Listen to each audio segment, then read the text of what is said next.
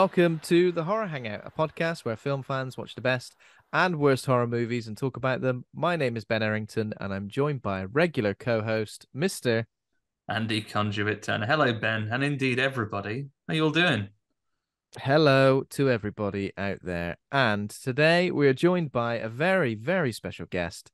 PJ Montgomery is a writer and podcaster from Wales. He is the writer of the graphic novelization of Steve Jackson's The Trolltooth Wars, and he features regularly on several podcasts, including the JLA cast with last week's guest, John Locke, Measure of a Fan, a Star Trek retrospective, and Safe Space from Lawbreaker Radio. Welcome to the show, PJ. Hello, thank you very much for having me. I am delighted to. Well, no, I was delighted to be here. Then I watched the film. Oh no! Oh no! The delightment. Well, we'll see. We'll see if we can't use the traditional horror hangout magic, PJ, whereby my rating either goes up or down by a letter. Usually, by the time we've talked about it for an hour or so. So we'll see if that affects you. Okay. Because I mean, there's a lot of deep themes in this film we're going to talk about today. Deep something. We're delighted to have you on the show, PJ. Also, when it comes to, we did mention fairly recently, Andy, didn't we, that we don't actually talk about that many bad films on this show. Like we did mention, the whole tagline is we talk about the best and worst horror movies of all time and talk about them. But there aren't that many stinkers. So in a way, I'm kind of happy that there's a bit of a fulfilling stinker. The prophecy. You haven't had to really lay into something since you absolutely declared war on the makers of Demonic a couple of years ago. Declared war, did I? I don't remember that, but I obviously got it out of my system. And every 12 months or so...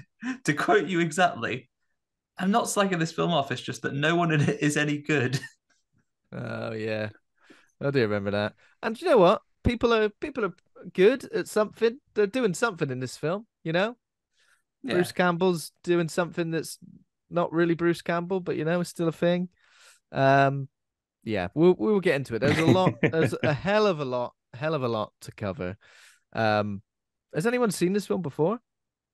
I hadn't even heard of it until you invited me on the show. Andy, is it your choice? Was this film your choice? I made this happen, and I'll tell you the history, Ben. I remembered it, and I distinctly remember a harrowing scene we'll call later where a hybrid corpse / bits of machinery break into a tent on the moon with a dead man's face on it. I remember that distinctly after my parents rented this film out for me from the video shop. I was like a standard Saturday. Oh, we go to the video shop after your swimming lesson. Do you want to get a film out? Yeah, this one. I'm trying to work it out, and I'll never be able to work it out exactly. I wasn't keeping full record, didn't have a letterbox account in the late 80s, early 90s. But I reckon I must have had this rented out from when I was 8, 9. Oh, wow. Introduced I'm assuming early about 8, yeah. Okay. And then, so PJ, you weren't even aware that this film existed, despite the fact it stars, what's his flavor? Walter Koenig, Chekhov himself. Koenig. Yeah, well, Chekhov himself, yeah. You know, he was in a much better science fiction film in 1989, a little thing called Star Trek V: The Final Frontier. So that kind of took up the broadband in my head. Was at any point in Star Trek V: The Final Frontier, was Chekhov at any point lured to a trap on the moon? No, but it is the one that features the great Captain Kirk line, "Excuse me, but what does God need with a starship?" So it wins. Did he do any press ups in that film as well? Deleted scene, I think that was. Just really doing loads of press ups with his son, and then mentions the mom, but snogs a woman later anyway. I don't know. They're definitely split up. That was a divorce. That was definitely a child of divorce. We will get into it, of course, but we do need to mention how hairy Walter's arms are in that scene, because he is giving Robin Williams a run for his money.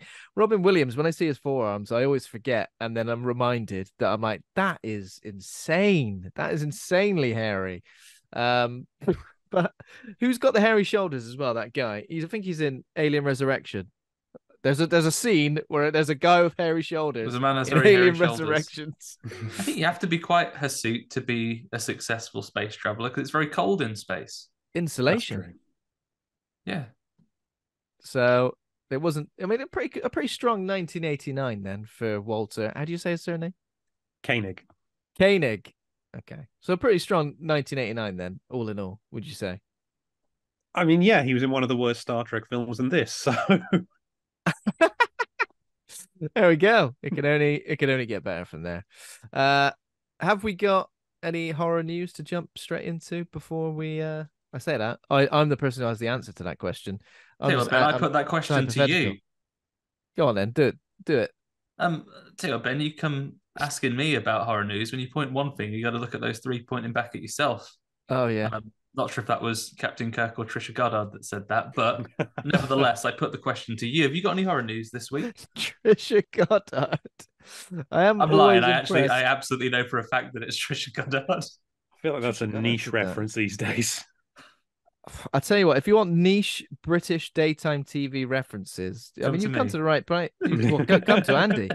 Come to Andy. He's got them all going on. So I mean, actually, before we get into horror news, should we talk a little bit about your podcast, MPJ? Because obviously we had John on the show last week, and because we discussed the Toxic Crusaders game mostly, we didn't really get a chance to talk about podcasts and stuff like that. So it's probably a good chance to do it. Sure. I'll try and keep it brief. So the JLA cast, John and I, well, it started as us. We both were and are huge fans of the Grant Morrison run on the JLA book in the 90s. So it just started as us deep diving into that an issue at a time on a fortnightly basis. And then we finished the Grant Morrison run on JLA, and now we're just sort of skipping around the DC universe, covering other things sort of that were going on at the same time. So we're just finishing a JLA Paradise Lost, which was a Mark Miller mini-series that came out early on in the Morrison run. And then we're going to move on to JLA Year One by Mark Waid. But yeah, it's just an excuse for John and I to sit there and talk about how the 90s was better than now. So Everything in the 90s was only pretend grim. yeah, it wasn't grim, it was extreme. That's X-treme. It sure was. Miss those extreme days. Yeah. And then I've got The Measure of a Fan, where myself and a friend of mine, Matt Troy, stand-up comedian, are introducing my brother, the musician Elliot Red, to the joys of Star Trek one episode at a time, but in chronological order. So we've started with Star Trek Enterprise, and Elliot is hating it. We've nearly finished the 4th season of Enterprise, so we're having fun. And do you do like an episode episode show? a week we're doing at the moment. So yeah, as I say, we're about halfway through the final season of Enterprise, and then we're going to finally move on to what some people would call good Star Trek. So chronologically, I'm showing my ignorance here. Will that go to original recipe Star Trek from there? Oh, Andy, you have asked a question. Okay.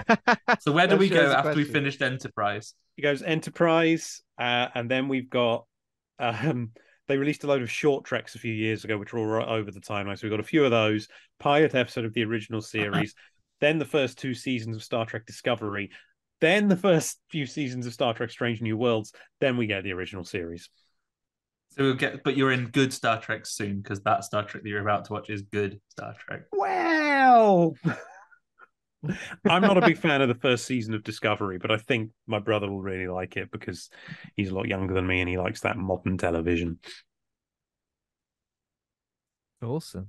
That sounds grand. I'm so poor at Star Trek. I know one episode of Star Trek Voyager, which I've seen several times.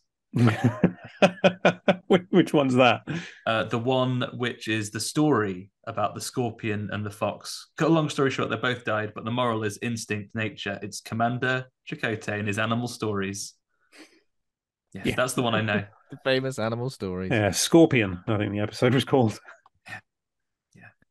PJ, what is your relationship with horror then? Is it sort of mainly sci-fi that you enjoy, or would you call yourself a big horror fan as well? I do love horror, not as much as my wife. She's the big horror fan in the relationship. Like I think she's completed Shudder, so oh yeah, there it is. But I do love a good horror film. Sci-fi horror, like 2 of my absolute favorites are The Thing and Alien. So I do really love a good sci-fi horror, but I'm also partial to folk horror. Like The Witch is just one of my absolute favorite films. And then sort of all your gothic horrors, like the old Universal stuff, and then the 50s your Hammer stuff as well, that sort of did some of the gothic folklore stuff, which so I'm always a big fan of your Draculas and your Frankensteins and that sort of thing as well. Those are really folk horror, gothic horror, sci-fi horror are my jams. And also when you get sort of horror in something that's not normally horror, like when Star Trek would just randomly pull out a horror themed episode, or when a show that you're watching just goes, yeah. here's a vampire all of a sudden, things like that. I'm Yeah. always a big fan of that, horror just crashing into other things. Now, PJ, my dossier is misrepresenting you, but you're a Godzilla man as well, right? You I like am. a bit of yes, correct. Love me a dossier. kaiju movie. Because I think that's where I suddenly thought, oh, I should ask PJ on sometime. I think it's when, now this will be going a few years back now, when we did Shin Godzilla, and I think I spoke to you about it, and I thought, oh, okay, this is a guy we should get on in the future. He knows about a Shin Godzilla. I do know about Shin Godzilla, but I am more of a Showa era. The first run of the films, I think, is my favorites. Like, I love Ebirah, Horror of the Deep, Invasion of the Astro Monster, Destroy All Monsters is amazing, and Destroy All Terror of Monsters Mechagodzilla. Yeah, some of my favorites. I also love, for the best tag team match in any format of any medium, Godzilla versus Megalon, of course. Yes. Oh, Jet Jaguar! Wow. What a guy. Talking of horror in Star Trek, then are there any particular episodes that you would recommend as having those horror elements? Two. One is the original series. I want to say it's called Cat's Paw, and it actually aired on Halloween in 1967, I think. And it was written by Robert Bloch, who wrote Psycho.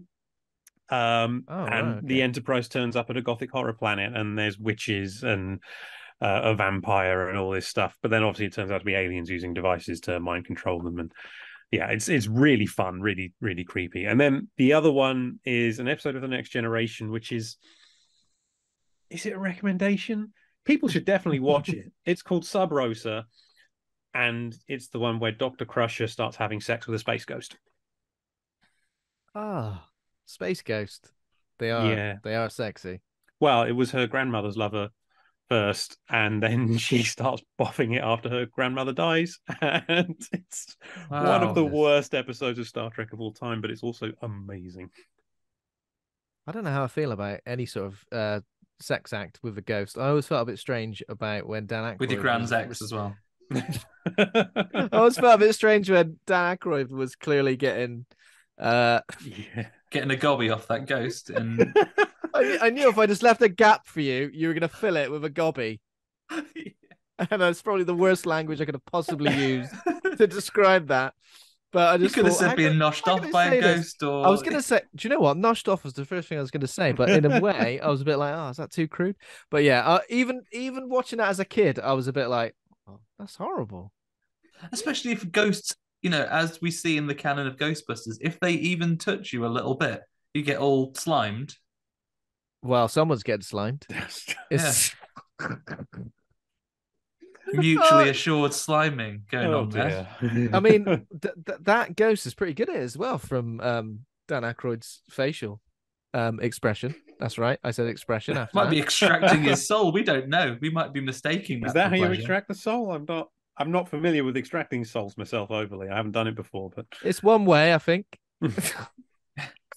It's one way. Right, let's move on. Slurping it right out of there. Move on before we take it one step too far. Okay. So horror news for this week. We've got a trailer for The Last Voyage of the... Say it again, Andy. Now, I would naturally say Demeter, but it might be Demeter. It's Demeter. Demeter, there you go. It's Demeter. I'm glad. Knew if we got a scholar in, then we'd be able to cover exactly, it. It's a Dracula film. I'm all there for it. Yeah, this is about that Dracula or something. Yes, so of course we've got a trailer for this, and you know what? Looks pretty good, I would say. One of those trailers that I would. So as a bit of a avoider of trailers these days, but I thought I'd check this one out because you really never know, do you? So this is based on Bram Stoker's classic horror novel Dracula, of course. And the trailer gives us this first look at this incarnation of the iconic bloodsucker, and of course, unlike many adaptations that depict Dracula as a human being, this film is leaning into Dracula being one of them big full-on bat monsters, man bat, type Yeah, he's a big man bat. person thing. A big Um, man bat. so it's like a deleted scene from the book, right? So in the original novel of Dracula, Mm. you see an abandoned ship, like at the end of Lost World, Jurassic Park, but except instead of Tyrannosauruses on there, it's only been a bloody Dracula on there. So when it comes into port, something terrible's happened on this voyage, Mm. and everyone's been got by a Dracula.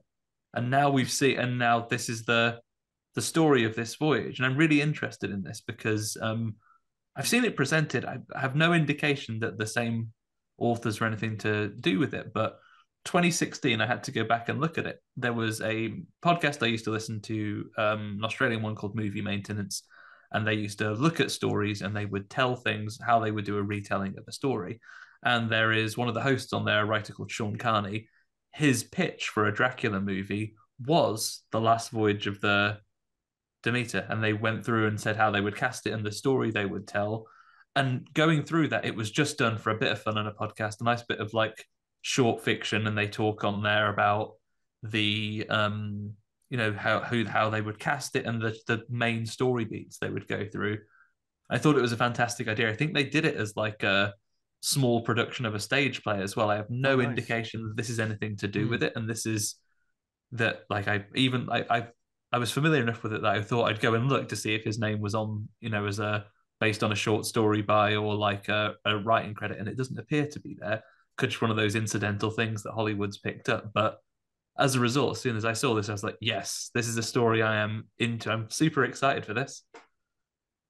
Yeah, same. I know the BBC Dracula that a few years ago Stephen Moffat and Mark Gatiss did. They did it as the second episode was the Demeter, and that was the best episode of that series. It was a shame they never made a third episode of it. Yeah, shame it was cancelled early. But because I know that Yeah. the novel you get like brief journal extracts from it, but they're really tantalizing and you can do so much with it. And it's got Liam Cunningham in it, and I love him. He's great. So yeah, I'm very, very excited for this. Yeah, it looks great, and the cast looks good. So It's out June, on the right? August the 11th. August. Right. So yeah, definitely looking forward to that. I'll check it out. I saw that BBC Dracula series as well. And yeah, I think I agree that episode was the best one, and then it was just all a bit too Hollywood, wasn't it? That third episode. There wasn't a third episode. What are you talking about? Yeah, I don't remember Shame either. just ended on that cliffhanger, really, wasn't it? Yeah, just come on and make another one. Okay, what other news have we got? So, Insidious: The Red Door is the official title, the horror franchise's fifth movie, which is being released this year, July the 7th. In fact, I mean, when I looked at this story, I couldn't even tell you that there were 5 Insidious movies, to be fair. I've only seen the first one, but is this something anybody's looking forward to? How do you feel about this, Andy? See how many Insidious films I've seen. Maybe the first 2. Couldn't tell you. I definitely lost track with them a while ago, though. Yeah, I mean, how insidious can these Insidious films get? So, it's starring the Lamberts, Josh Lambert and Dalton Lambert. So obviously, Josh Lambert played by Patrick Wilson. That's right. Yeah. So he heads east to drop his son Dalton off at an idyllic ivy-covered university. I don't know why that's written in the synopsis. What did this university look like? I want to know. It was idyllic. They haven't got into the prestigious Ivy League, so they just grow ivy on the thing, so they can get away with saying, "Oh, it's an ivy-covered university." Is that Ivy League? Couldn't possibly say legal reasons, but possibly it's in a league of ivy. Yeah.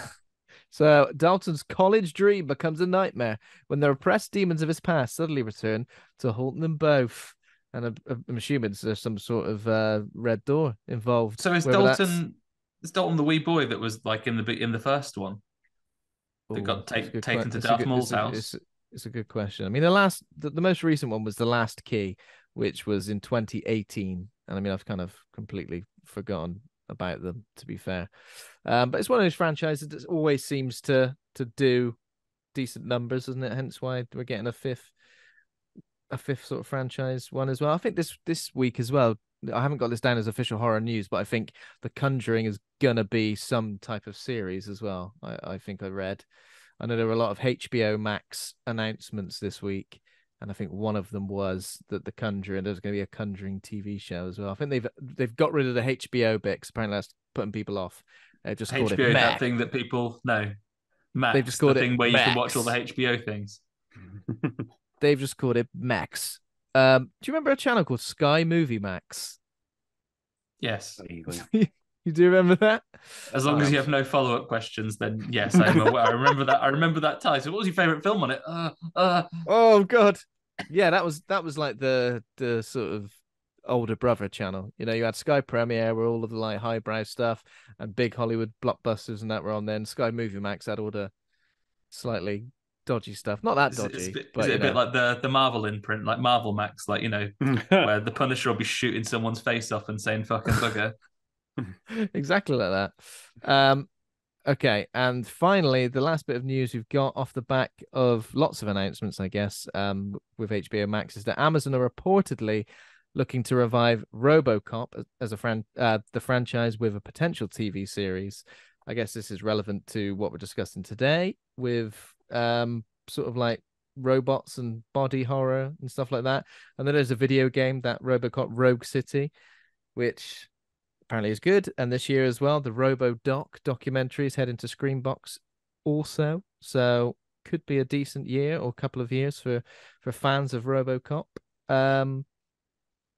What were your collective feelings on the potentially last attempt to resurrect RoboCop as a film series? It was awful. That's what. Oh, I mean, I've definitely only ever seen it once, so I cannot tell you much about it. But yeah, it wasn't any good, was it? Was it? No. It was terrible. It was Yeah. utterly terrible. I don't remember it at all. Like almost worse than RoboCop 3.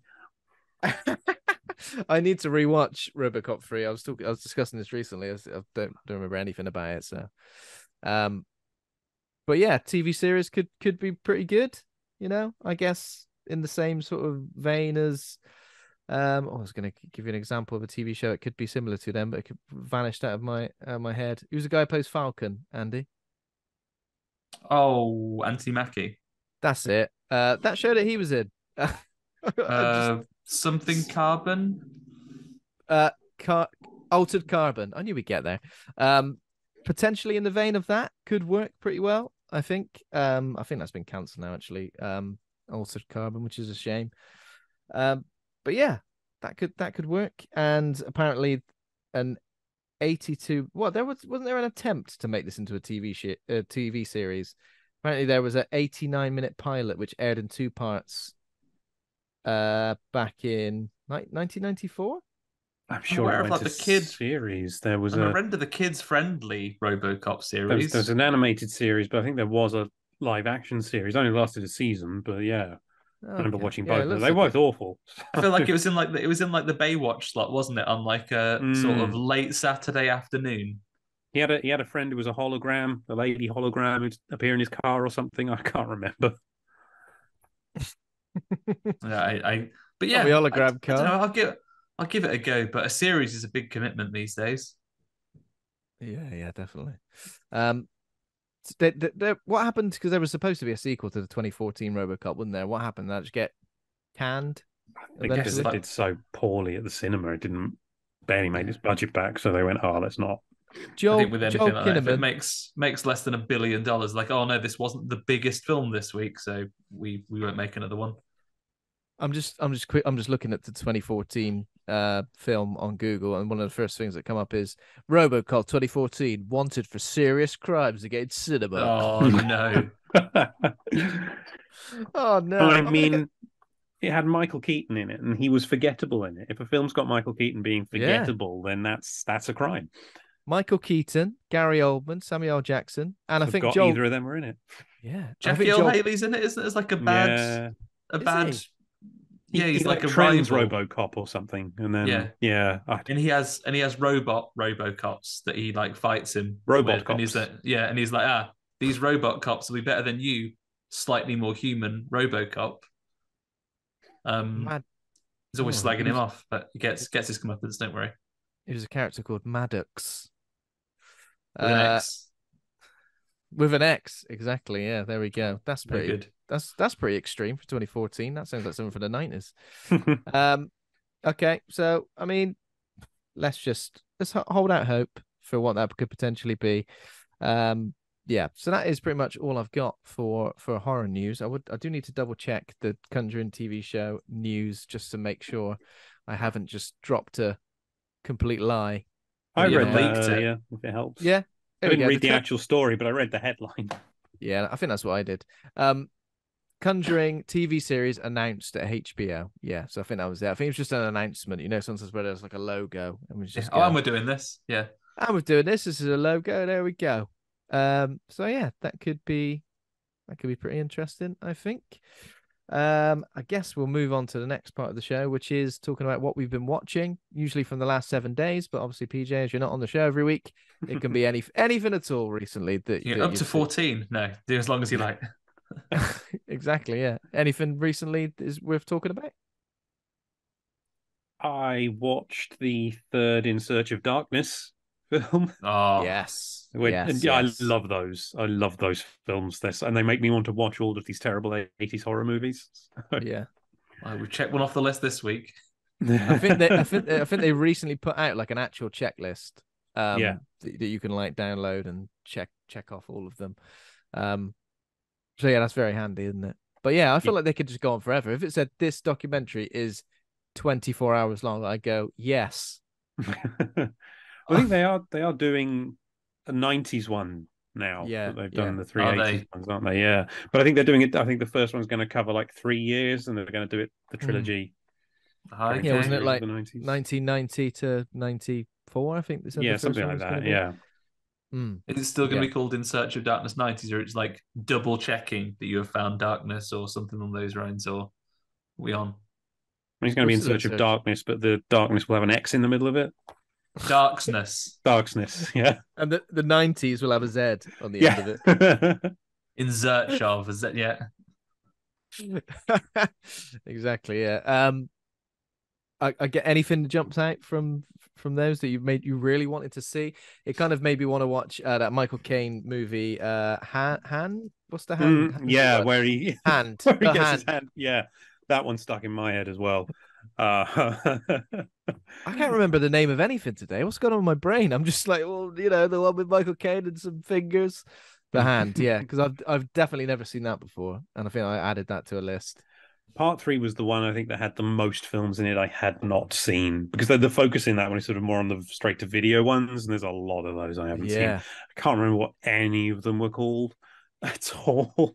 it felt like more of a deep dive, didn't it, Yeah, yeah, into 80s horror rather than, I mean, the first and the second one. A lot of stuff that maybe you haven't seen, but there's a lot of mainstream sort of yeah. releases as well, and sort of like big cult films as well. Yeah, you're But this covering was the like, main ones. You're not gonna. There are even in that first one though. I was adding a lot to my watch list, but I wasn't like, oh, there's Nightmare on Elm Street now. Blimey, I'll add that to the list. But Nightmare on yeah, Elm Street Part Two. I thought they'd had enough of Freddy with Part One. shout out to Part Karen. I tell you Two. what, Karen. Chapter 4 of the Friday the 13th wasn't the last one. We were lied to. He comes back. Uh, oh yeah, there's a mega list, a checklist you can download, and check it out. Oh, there's a letterbox list here as well, which is exactly what I want. With all three Import parts it on there. straight to it. I'm just gonna throw out a few here just because I can't help myself. The Children, that was definitely one I wanted to see. Yes. Yes. Yeah. Without Warning, the sort of like alien film, big-headed alien in a cloak. Death Ship, which I've never heard of, despite the fact there's obviously a movie called Ghost Ship. I And it just kind of started looks watching Death exactly the Ship on same. Shudder. You just started watching Death Ship on. I've just started watching Death Ship on Shudder. Guess what, everybody? Watch out! Not only is a slightly sentient, ghosty ship, you'll never guess who the ghosts are. Bloody Nazis, the worst kind. They are the Ah, worst ghosts. again. Devil Fetus. Nice. That looked good. Oh, Deadly Friend got a little mention on there. Aye. And the film that I've never seen this, but I really, really want to see it, and I want to cover it on the show.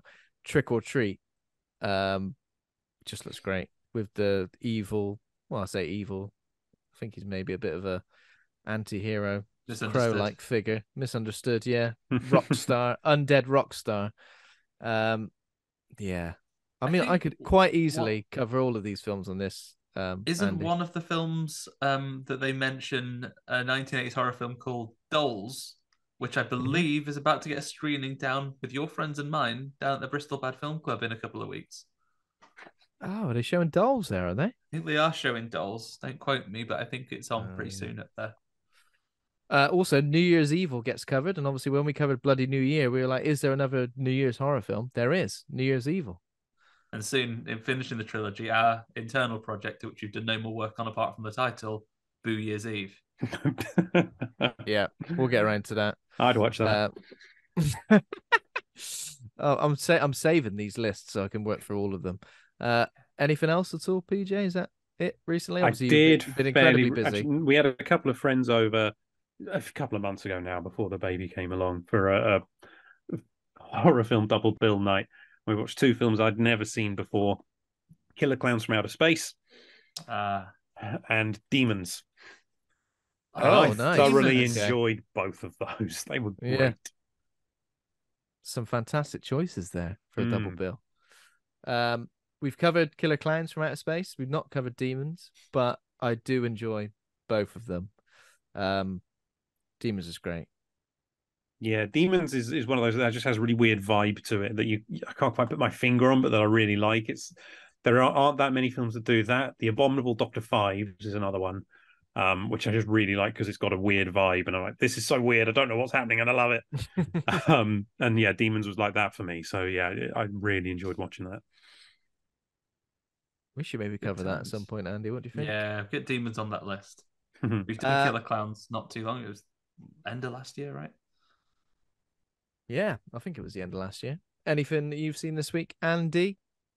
Let me bring you up the little list. Not all horror this week, but I have watched a couple since last week. I'm continuing to dip into old GDT's Cabinet of Curiosities for a little snack once in a while. And the latest one there was Pickman's Model, which is a classic. Now I've caught you'll not remember anyone's name disease. You know, old indescribable horrors man. Lovecraft. That's it. That's the last episode of that I watched as well. So. Yeah. You know, look at a painting too long, it'll send you all wampy. It's got Crispin Glover in it. It's good Lovecraftian horror. Enjoying that series. I think it came out at a time where I think it appeared and then disappeared quite quickly from people's radars, but I've been enjoying jumping in and just watching them when I haven't got quite enough time for a movie, but I can sit and watch an episode of that. So I'm carrying on working through that. Then I got round to watching Antlers, so 2021's Antlers, the Scott Cooper film. About it's like a Wendigo story, right? About that little boy. It's quite sad all the way through, but I enjoyed it. It's good, really, really good creature effects in it. Really like wonderful body horror transformations. The creature stuff is really, really good. Then I watched going back in time, 1976's Satan's Slave, Norman J. Warren film. It's about a young girl who's caught up in a devil cult run by her evil uncle and cousin. It was cousin. It's two guys. Tell you what, though, it was one of those difficult things. A lot like that film I watched where Grandpa Joe was turning people into horrible automaton waxwork monsters. This one, the horrible cult leader, it's lovely Michael Gough. It's Alfred from original Tim Burton Batman. Oh no! And he's played some wrong uns in his time. He's been horrible gaslighty cult man, where it's like, no, you just had a bad dream. Yeah, take this really fast acting sedative and go back to sleep. Satanic cult, no, perish the thought. He's played some wrong uns in his time. I think Alfred's played wrong un myself. he made that Batgirl costume off his own back, and he didn't even know Batgirl was going to be involved in the film. He'd already had it made. The pervert put the nipples on it and everything. And then it's been hoisted by his own petard when is she his niece in Batman and Right? One of his own relatives, which is like, and he happened to make it just in her size as well. Creepy Disgusting. Uncle Alfred. Yeah, creepy Uncle Alfred. Well, in this one, he's part of a satanic cult. like I say in my letterbox review, it's all fun and games trying to resurrect your witch ancestor into the body of a younger relative. The only way to realistically resurrect someone, by the way. It's all fun and games so someone gets their eye poked out, and they do. So that's Satan's Slave. And then I watched Alone at Night, which was very strange. That was the last one I've got that's horror related. It has a weird. So it's about a cam girl who's been through a tumultuous breakup, and then she goes and does not a holiday because she's still doing cam girl things, but goes to a cabin and there's wrong'uns about, and there's a subplot which is about a reality show that's on that has Paris Hilton and loads of other people just in like a Big Brother type situation, and they're completely unconnected to the murder plot of the film, but it is in it on several occasions. It just cuts away to it a few times, and they never link up. You never meet up with these characters. This is called Alone at Night. All right, okay. How come? I like how you said she goes away, but not on a holiday. She's still doing cam girl things. So it's essentially like when you take your laptop, just when you take your laptop to a coffee shop. That's exactly what she's doing. She's doing that, but yeah, I get it. What they call that? A busman's holiday? Is that what they call that? Yeah, she's on a busman's holiday, still camming it. But yeah, change the scenery. She meets a lot of people while she's away at this secluded cabin. Each one more suspicious and likely to be the murderer than the last. But it did get me because everyone was so heavily flagged as the murderer that I'm like, I'm not sure which of these is more obvious. I'm not sure you've even got the script until it's the very end. But yeah, there's a completely separate bit with Paris Hilton and a load of people just in a Big Brother house that they sometimes cut to, and then they'll be watching it on TV. Very, very strange. Is this very, very strange? 2022, but it's very COVID-y in that it's made, so it's probably made during COVID. Hang on a minute. Pamela Anderson's in it as well. Oh, aye. Pamela Anderson plays Sheriff Rogers. Yeah. You know what? I had no interest in it until I've just read that. So I want to see your favourite this. actor, Pamela Anderson, was in it. Yeah. Is that her first Sheriff film? Rogers, I bet she does. Yeah. I'm so sorry. Yeah, I mean, probably. Anything else, Andy? No, I watched. Oh no, you know what? I watched Mortal Kombat Legends: Snowblind, the latest of the animated ones, which is a cartoon, but people get their eyes popped out and heads punched in and things like that. It's all right. It definitely counts. That's that. I watched Black Adam, which is tough. Not a horror film, but an unusual choice for restructuring your entire cinematic universe around. But it doesn't, so it's okay. It doesn't. I feel bad when you come to the show with a whole list of things that you've seen. Watch those documentaries, Ben. I've got to finish. I've got to undo that list. I think if my watch list ever reaches 1,000, I'll cease to exist. You'll just turn to dust. So I've only really watched one thing of note this week, which is I did want to go and check out Renfield, but I didn't get around to that. So maybe we'll do that this week. I don't know if you fancy doing a bonus episode on that, Andy, if you're going to be able to check it out. Sneak it in, I'll manage it. If you could sneak it in. But I just watched Evil Dead, the 2013 remake. Probably for I reckon this is maybe like the 5th time that I've seen it, but the first time I've seen it since apparently, according to the old letterbox. I know we keep name dropping that website, but we like it. It's a useful tool. First time I've seen it since 2019, and you know what? It's amazing, isn't it? It's exactly what a remake should be. It's a reimagining of the original. There's plenty of nods where you go, oh yeah, there's the car. Oh, that line was a bit like this. Oh, this is almost an exact retelling of this moment, but it has its own style completely that sets it apart. And it has got the most wince-inducing violence I still think of probably any film. Yeah.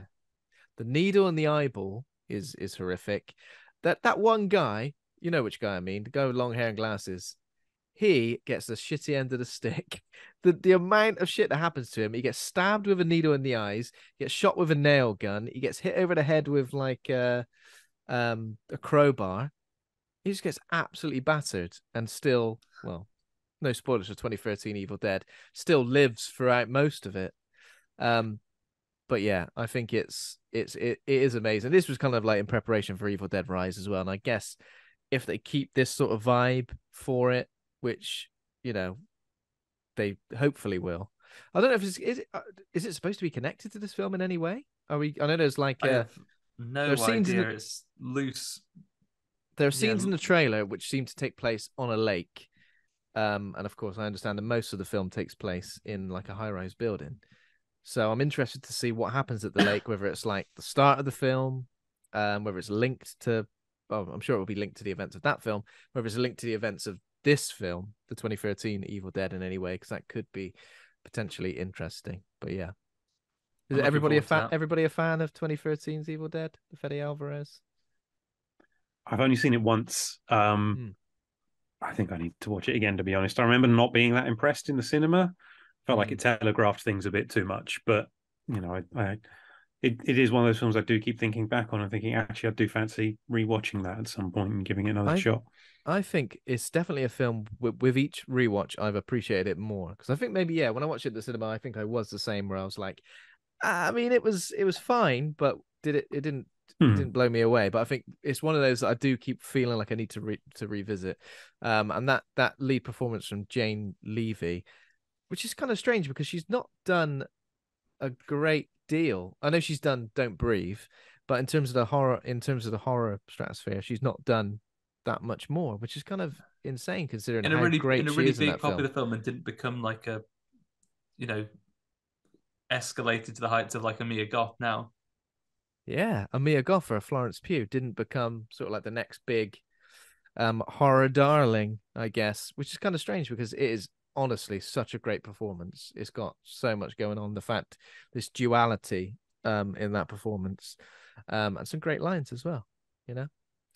Looking forward to Evil Dead Rise. Of course, we'll be covering that on next week's episode as well. Will you be checking that out, PJ?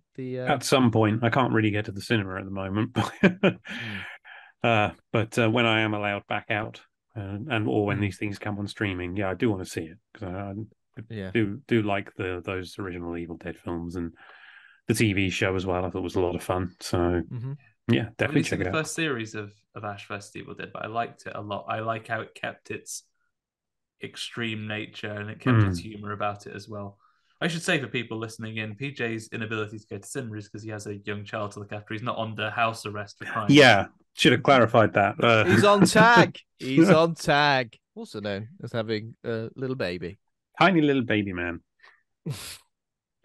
But yeah, that is pretty much it. I mean, apart from that, I've been gaming this week, so not really had a chance to watch all that much. We have all had time to watch though. We've all put aside some time. Our precious finite lives. Exactly. To watch the movie of the week, which is Moontrap. Moontrap, all one word, which is an American 1989 science fiction horror film, written by Tex Ragsdale, directed by Robert Dyke, and it tells the story of NASA finding the remains of an ancient humanoid race on the moon that left behind deadly robots. Deadly robots. It's always dead bloody robots, isn't it? We've got 4.8 on IMDb. We have on Rotten Tomatoes, not applicable critic score. There's not enough critic scores on the website to give us an aggregate of that, which is strange. 23% audience score. 2.4 on Letterboxd. Then we've got some choice reviews here. Mazin Kaiser says, still can't get over the fact that Bruce Campbell's nickname is the Penetrator. I can't get over it, to be honest. I can't get over it. I mean, it is a weird nickname for like an astronaut. I think if he was in any other line of work, you could maybe understand it. Go into space like finding phallic rockets about the place. Penetrator is a perfectly good name for him. The Penetrator. What other job could you have to be called the Penetrator? I mean, there's the obvious one. Some sort of driller. Yeah, work on an oil rig. Working on an oil rig. Here he comes, the Penetrator. That's what they call it. That the bloody way. An anaesthetist. Yeah, that's pretty good. Surgeon, I guess. But is going deeper. Does that make you better at your job as an anaesthetist? Someone who It's puts more about jam into accuracy, I donuts. guess. Oh, What was that? hello. What was that? Someone who puts jam into donuts. He'd be the penetrator. Yeah, is that a You have job? to Then? penetrate Is them, it otherwise what happens? You just get it all over your bakery. all over? I thought you were going to say hands. Well, like how you gone from hands, quite low level and isolated, to the whole You know, bakery. when you're making donuts at an industrial level, I imagine when Krispy Yeah. Kreme go out looking for promising members of staff, their highest performers are all excellent penetrators. Just saying. What are you like at filling things with sticky liquids? I'm actually great at that. Sorry. I get the penetration bang on. I I don't get get a any penetration around the bag on. sides. Yeah, that's his Okay. name anyway.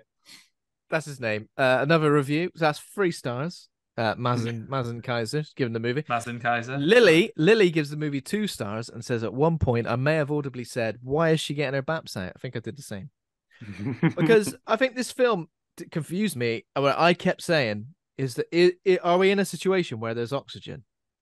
Yeah. Because there seem to be so many situations. There seem to be so many situations where people take off their helmet like willy nilly. And also, I feel like if you're going to get into an intimate situation with somebody where they do get their baps out, I'd want to know first that there's definitely oxygen.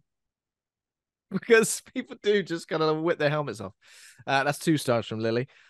2 stars from Ruth, who says it's amazing how boring they managed to make a movie about fighting killer robots with guns on the moon. Yeah, I mean, you can't have to agree there, don't you? But as a nice cross section, here's a positive review. Sam of the Night says, "What can I say? I like zombie robot things that build themselves out of junk and spare human body parts." 4 stars. So, there's a nice cross section there. Some people enjoyed it. Some people not so much. I'm guessing, this is just a guess, PJ maybe not a fan of this one. No. I did not enjoy this. I also got quite bored. I think the biggest indictment for me of the film is my wife will watch some terrible horror films and tell me how much she enjoyed them.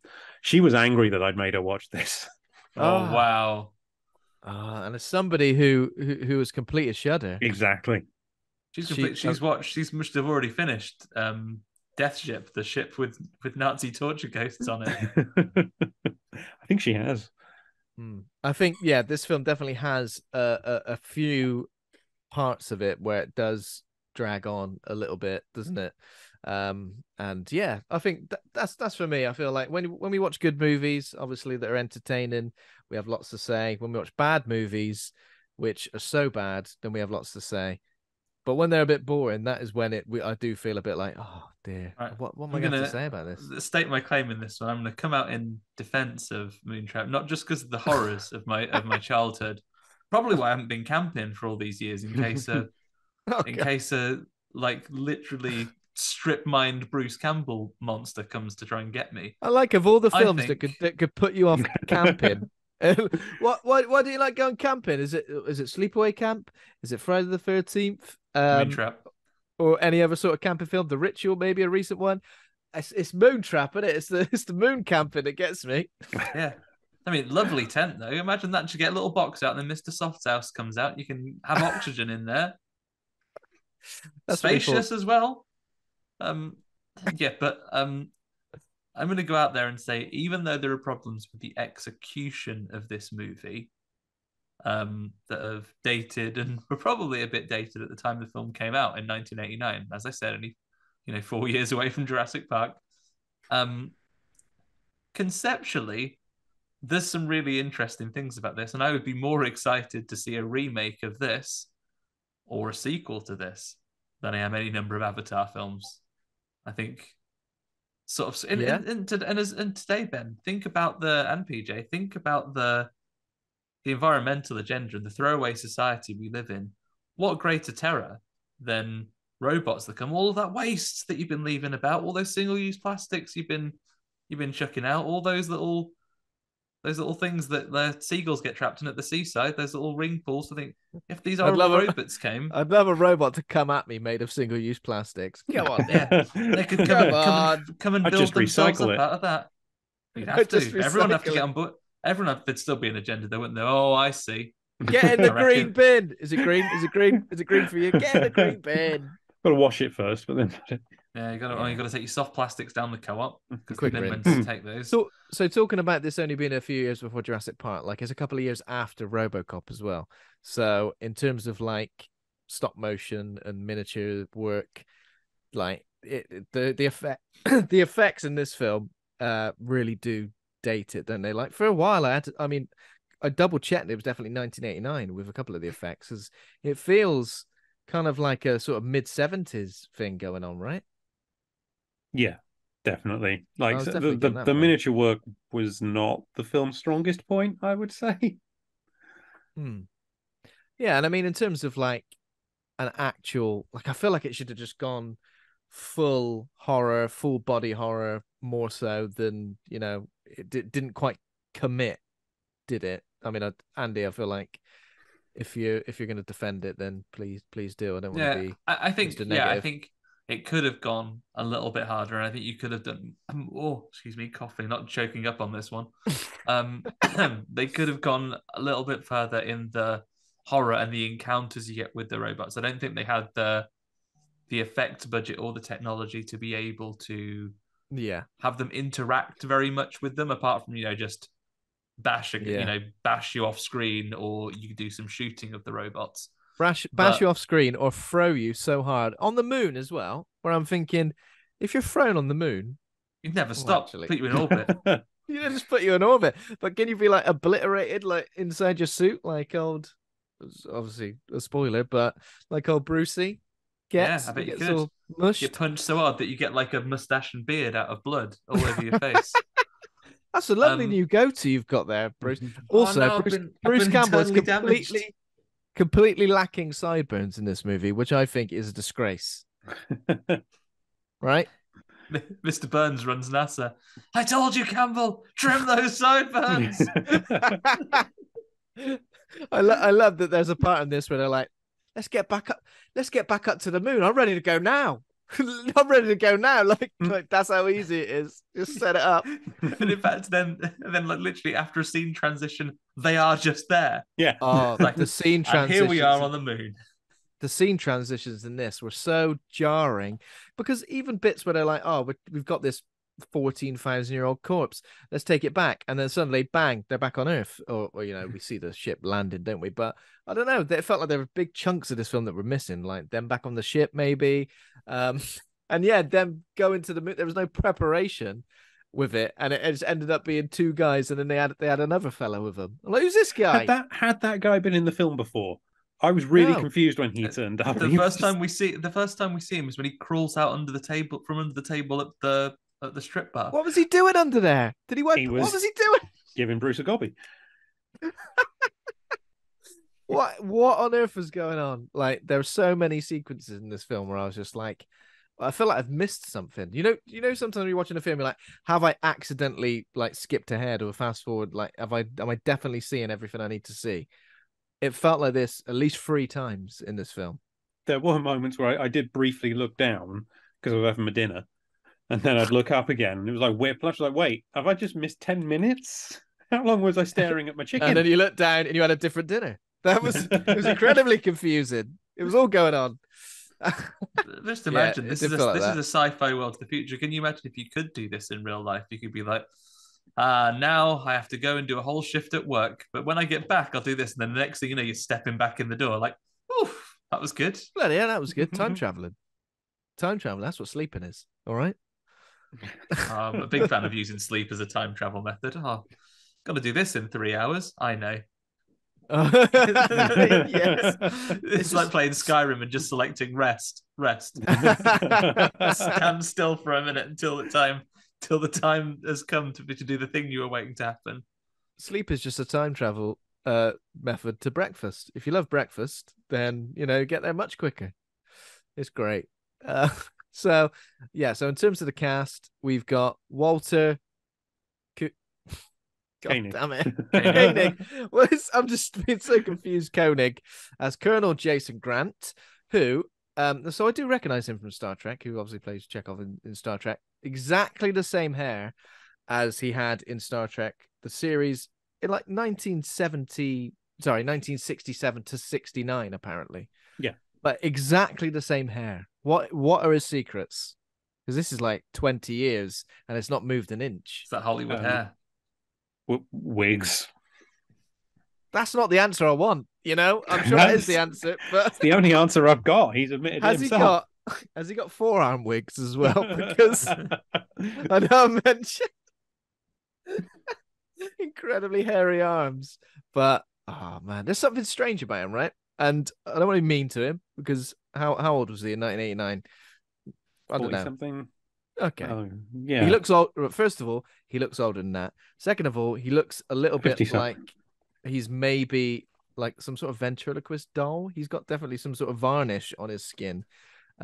His face doesn't move very much. I'm sure maybe he's had a little bit of work done. Who knows? I'm not judging him for that. But I was almost more terrified of him than anything else in this film. Yeah, he's quick on the trigger and he's a fit man, good upper body strength. You can do the push-ups to the best of them. He was 53. I've just looked it up. 53, you see? Jesus. So do you think he insisted on having that press-up scene so he could show how good he was at press-ups? I've still got 53. It. That is impressive, though. Yeah, to be impressive. Fair. He's going to beat that teenager, and then the teenager's going to go, oh, you bloody win, Dad. You're the king of press-ups. You bloody win, Dad. So he's like a... Imagine this was your dad.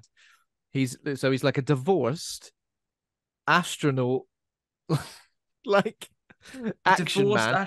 A divorced astronaut who's a bit like, oh, I'll tell you what, bit of a ladies man as well. I never got to go to the moon because I was too young in the 60s and I'm pretty too old now in the bloody 80s.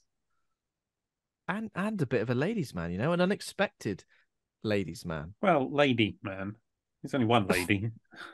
Okay. He's an unexpected lady man, but that sounds completely different. That sounds like a completely different film we're watching. This guy. It's an excellent cabaret. It's the crying game, isn't it?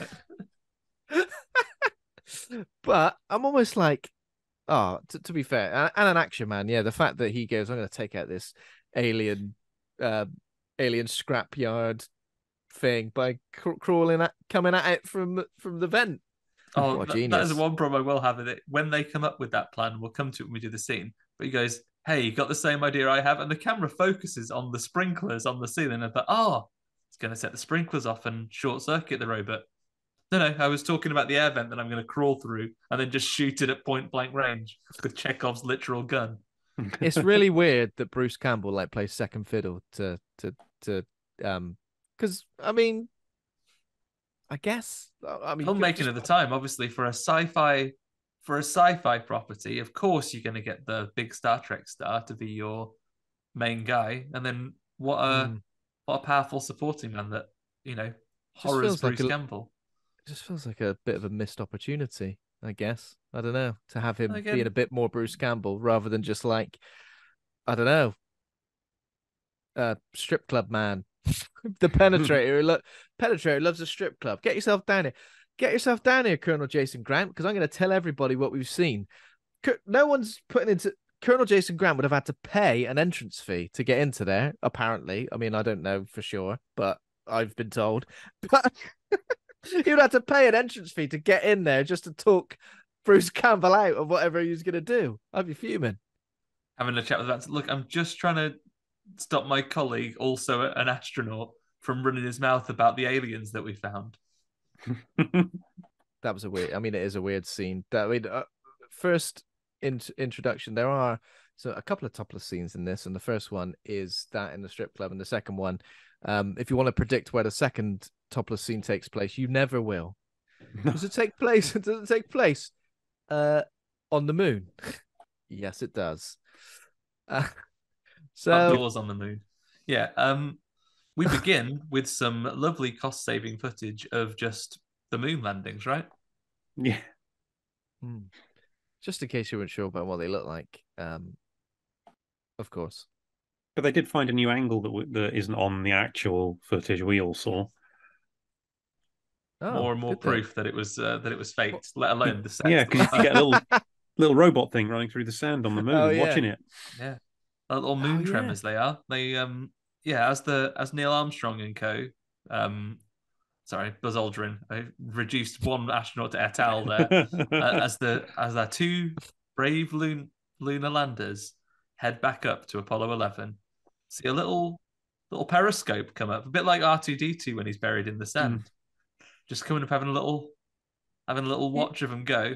You'd be fuming though, a few of those little robots, because you waited 14,000 years. Just fucking missed him, bollocks. Just fucking missed him. Boy, they're gonna have to wait another 20 years now. I told you not to go to the bathroom, Gary. Yeah, they're there talking about it. Gary, you're on astronaut watching duty today. Humans could be at the moon any day. I check every day. All right, like it's not going to make any difference if I just finish watching this before I go. I've checked every day for 14,000 years. I'm sick of it. All right, I'm sick of it. Well, routines are what's going to get us. We only need one part from our invasion spaceship. Can you just go and look? Fine, I'll go, but I'm not going to see anyone. All right, and when I come back, you're going to feel quite stupid. And then he goes out and he looks, goes, and he just fucking missed him. Well, no, that's why it's another 20 years before anything happens, because he didn't tell any of the other. No one again. Yeah, you just have to plead ignorance. Still no one, but then Gary's really diligent about checking it every day after that. In fact, he goes early. I'll just go and check again. Actually, you've been so diligent. Yeah, but... Did you really take that conversation to heart? I did, actually.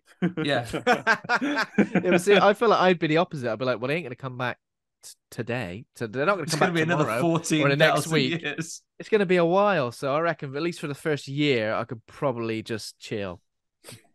Yeah. Not have to worry about it. Just go and have a kip out there. Just like that. So yeah, of course, then we fast forward 20 years later. The space shuttle Camelot is milling about in space with Colonel Jason Grant and Ray Tanner, and we get some nice establishing dialogue between the two of them. Obviously, Ray Tanner's having a kip. This is where they do their nicknames, right? Yeah. So obviously, he wakes him up first by I don't know, pressing the self-destruct button. Like literally, a big blaring alarm goes off. Again, something that I don't think you could just trigger in a spaceship. Bruce Campbell wakes up and switches him off because our instinct, you see, like the scorpion and the fox. Yeah, I pretty switched it off. And then, despite the fact they're obviously old friends, they compare nicknames. Yeah, what are you trying to say? You think that they would know each other's nicknames? He definitely know he's the Penetrator. You know, that's a nickname that you know gives you a serious reputation, serious clout. The Penetrator. Serious. Here he comes, the old Penetrator. Yeah, he's gonna have that like monogrammed onto all of his spacesuits, surely. So yeah, so Tanner's name is the Penetrator because he always used to go the furthest in his missions in all the various wars, whereas Jason Grant's name was Einstein because he always thought about his problems. I know we've mentioned it already, but these are nicknames that they've given themselves. That's not the kind of nickname they would have called him. Silverback Gorilla Arms or Wighead,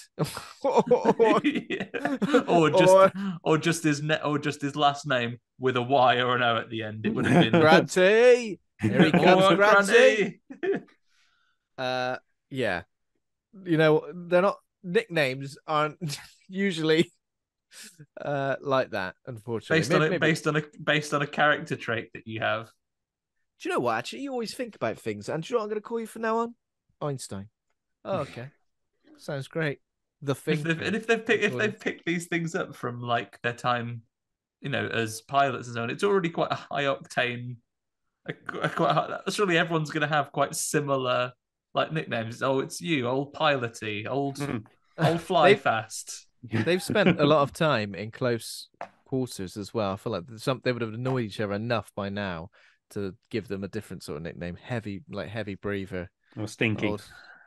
Stinky. Yeah, exactly. Oh, exactly. Yeah, because especially in the sort of vacuum packed, I nearly said that. In the little vacuum packed areas they're in, there's going to be a lot of human smells. But I don't reckon Colonel Jason Grant secretes anything. I don't reckon he sweats. All his pores have been sealed over the years. All those pores have been sealed by varnish. He definitely doesn't defecate.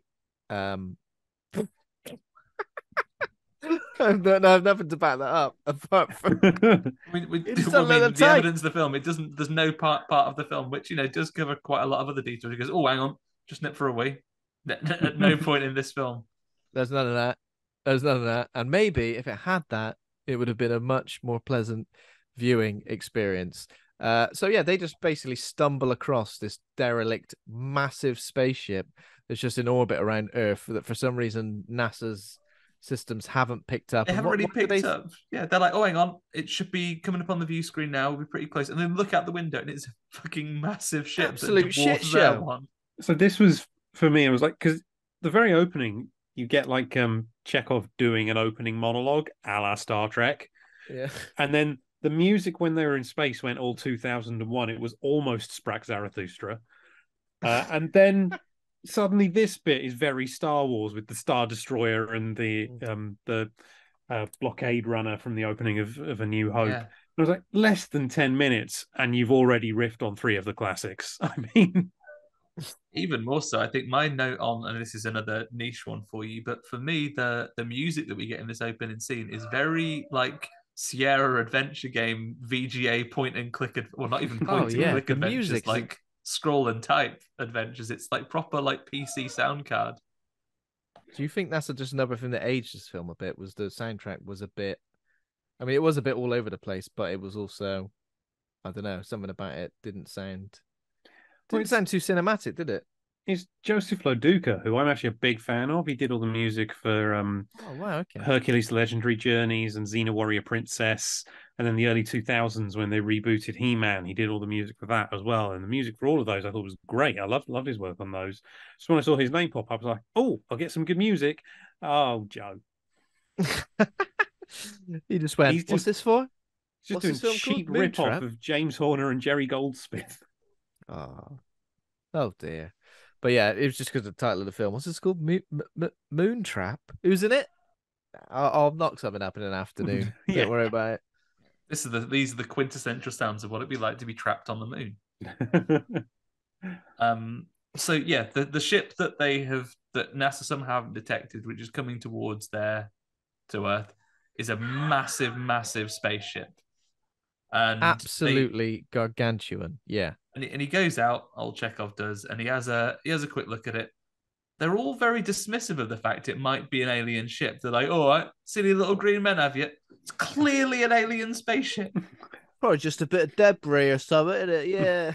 It literally God. makes any spaceship that we have any exposure to look tiny, like it's the biggest spaceship we have ever seen, and it has loads of alien writing just on the side. Swamp Be gas, anything. mate. Could say anything, Yeah. that alien writing. Yeah, and we do get that, and obviously when they do I know we'll get to it, but when they do eventually take what they find down to Earth, we do get a similar sort of dismissive Sort of skepticism attitude from people who work at NASA. Well, before yeah, that, like, probably not that.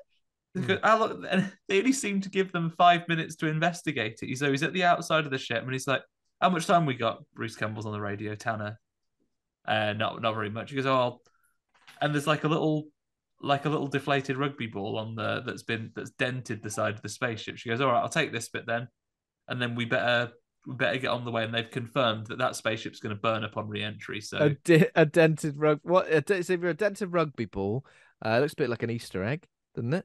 yeah, Like it's got a little slightly melted Easter egg. Like it's just starting to lose its shape a bit, just getting a bit warped. Sorry, PJ. Go on. What are the quarantine rules in NASA? Like if you're just picking stuff up from spaceships and bringing it inside, is that? Yeah, it's like carry-on luggage on a plane. If it's small enough to fit in that little box, If then it's it about the doesn't need size to be of a rugby quarantined. ball, then it's fine. You can bring that in, and he goes, "Oh, almost seems a shame to only bring back that one thing. Oh, but there's nothing really out like unless I go in this massive spaceship. There's not really anything else I can just take in the 2 minutes I'm going to spend looking at it." And then as he's discussing it, like a corpse like floats up behind him. He goes, "Take this." How was that corpse like still like there? Because if it's been 14,000 years, how is it just still floating outside of that ship? So, I mean, Forgive Maybe me. it's been orbiting it all that time. Been orbiting the ship. Is that how it works? Maybe he only just died. Yeah. Yeah. He was This is the really thing. holding on, and just I the kept relief of seeing someone. It's a bit like, when you're working really hard, and then it's when you finally get a week off that you like get sick. It's like that. Yeah. Been holding on to survive all these years, That was Gary. 14,000 years. Yeah, finally some sweet leisure time on its way. Oh, oh no! All of the liquid is drained from my body. yeah. He's I done. kept thinking there was going to be like a sort of Planet of the Apes scenario as well, where it turned out that these humans were, I don't know, in fact, I still don't know what that us. is. I've seen the film right to the end, and they No. appear to be largely human, only with different haircuts. And they were on the moon 14,000 years ago, and spoilers, no one mentions it. So yeah, he does take a moment to just go, actually, you know what, I will bring this desiccated body down with me as I'm here. And then literally, for want of only like a Transformers screen transition where like, one face comes and they turn it, maybe it could be the moon that flips over to the earth. That'd be great. What Bruce Campbell flips over to Chekhov. Yeah. They flip them over and they're back on Earth now. They're just we don't even see them like bring the body back to the ship, do we? We literally just goes. There we go. I would have quite enjoyed seeing him dragging that little corpse along. Who's got time for that admin? It's like, yeah, we assume they did it. Well, and then you basically cut to a man going, "I am a scientist. This is a dead man from the moon. Science." Yeah, that's basically the dialogue. Dead man from the moon, and people's like, and he's like, how old is he? 14,000 years old. And then someone else they go, get off! No, he isn't. He goes, fucking is. I checked. That's science, my friend. Yeah. Science says that this guy is 14,000 years old. Wow, that's pretty intense. But yeah, there you go. Can you check? I'll show you my workings out if you want. I'll show you. Look at all this stuff I've written down here. This proves it. All right. Yeah, but there's like notes. 14. It's not 1,400, 1,000. Count them zeros. So there's a government man who's obviously quite dismissive of it, and he's like, "I'm not gonna go telling the president this. All right, this is silly." But yeah, and then they're almost like, "Let's get the back most up amazing there. Discovery that has ever been made." Literally, NASA should be saying, "Yeah, we found a big old spaceship with a 14,000-year-old dead body and this weird technology." I ain't interested in that. Aliens, mumbo jumbo, mate. It feels quite realistic though, in terms of. I mean, I don't.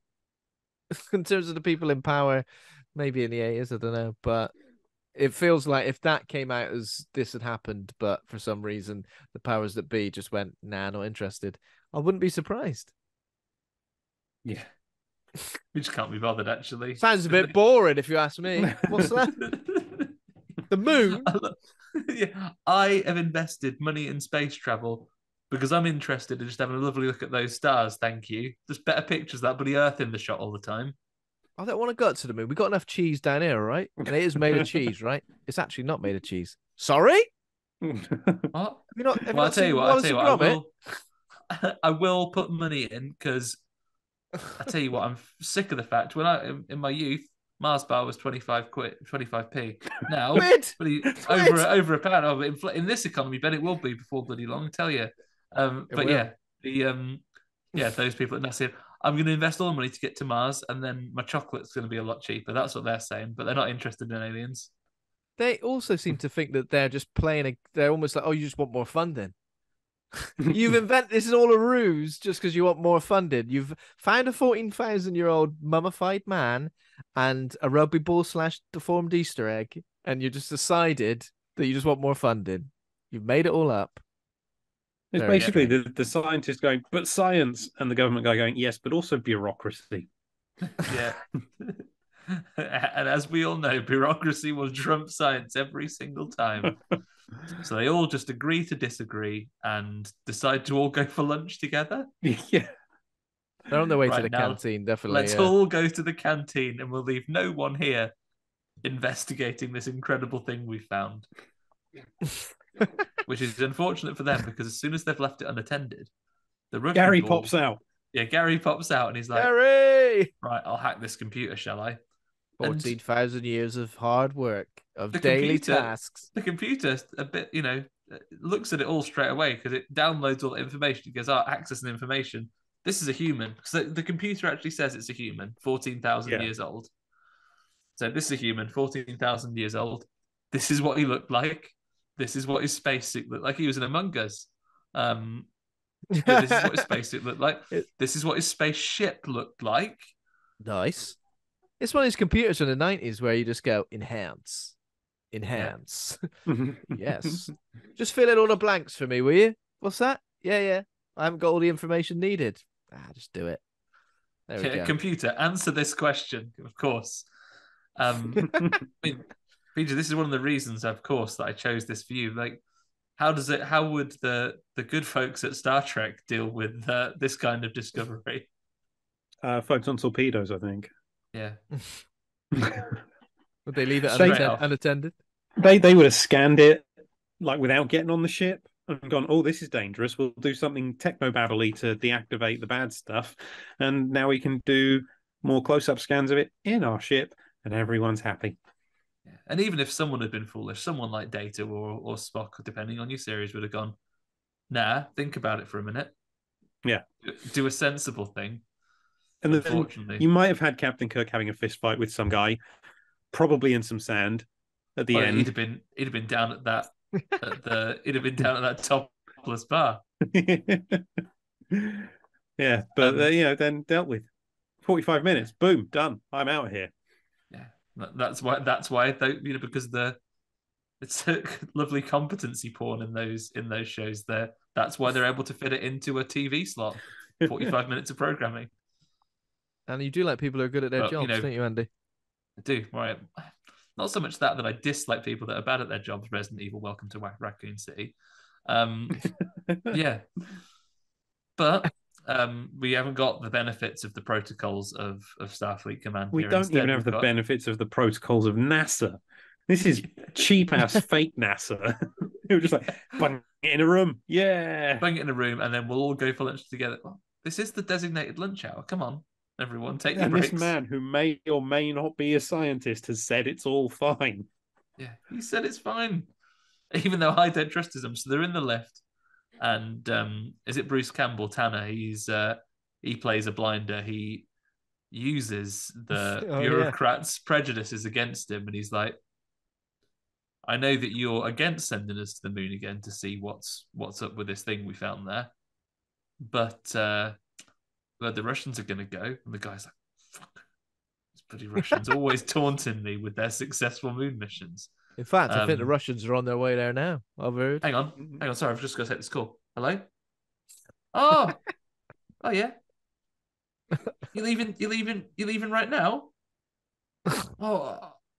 I mean, I'd love to meet you there and possibly get there slightly early, but this guy says that. Let me talk to him. He doesn't care if you get to the moon first because he likes being second place to Russia. Apparently, right, that's it. Okay, dos vidania. Bye. He hangs up. And he goes, "Oh yeah." What I do like in this bit though is Jason Grant. He's so desperate to get back there. Well, not back there, but back into space and to the moon. He's like, I'm ready to go right now. I don't care. I ain't changing pants. Let's get right back in a ship right now. Put some petrol on the shuttle. Someone says, don't know if you'd be able to do the training anymore. He's like, have you seen me do press-ups? Have you seen me? No, we haven't had that scene yet. No. And also, press-ups would be easier in space. He does kind of look like he's got like the pressures of G-force on his face at constant times anyway. He's a bit like, oh god, I'm just constant under G-force because I'm always prepared. I'm always trained and ready to go because you never know at the drop of a hat. Just the speed I can do a press up. Wow. Okay. Yeah, and then the guy that says, "Oh, you've got to be able to do 100 in a minute if you want to be able to go to space." You never know when that's going to come up. Because right, get back and practice. So yeah, the pod opens up. Gary comes out. And then Gary builds, he gets all the information from the computer, of course, but then he builds like a cybernetic body with parts from the lab. I guess it is pretty cool that he uses like the ancient corpse as part of that body as well. That's probably the main element of this film that I think is pretty interesting. The fact that it uses corpses as well. Is that which sets it apart from it just being a bit of a silly sci-fi film to sort of having a bit of a horror vibe Waste not, want not is what those robots say. Yeah, because they could go, I could just use this. I could just use this bit of table for the main part of my body. Nah, you know what? He uses the table legs, doesn't he, when he goes stomping out the room a bit later on? Because there is one person, Susan from accounts, has not been invited to lunch with the others. And she sticks her head around the quarantine room door and she goes, someone's bloody wrecked the computers in here. Bloody interns. Ripped all the furniture down, taken these table legs off, calls security and says, a mess in here. I didn't realize that there was one of those grabby machines you get at the arcade around, because he's managed to find a perfect grabby machine claw. He's like, yeah, just taking this apart there. Yeah, and now I've got the grabby claw. Perfect. It can't have been one from those machines there, because it wouldn't have successfully picked that woman up, would it? It would have just like glanced off there and not picked her up properly. I once won a cuddly toy from one of those machines, so liar. It can be done. It can be done. And I only dropped £58 into it. I'm up. I couldn't get a mortgage, but have you still got it? No, I gave it away. Oh. I hope that person who received it as a gift knows what you went through. I can't remember who I gave it to. It was like 20 years ago. Oh. What a maverick that you've just won it and you just went, you know what? There's nothing to me, I'll win another. You have it. And you passed it to the kid who'd been trying all day. Oh, no, it was a woman. Oh, no, it's a woman. Oh, a monster. Last time a group of friends and I went to one of those arcades, we accumulated loads of those tickets. Not enough to get any prizes we as adults wanted. So we had to find the most Charlie Bucket looking, grateful looking kid that didn't have a lot to give the tickets to.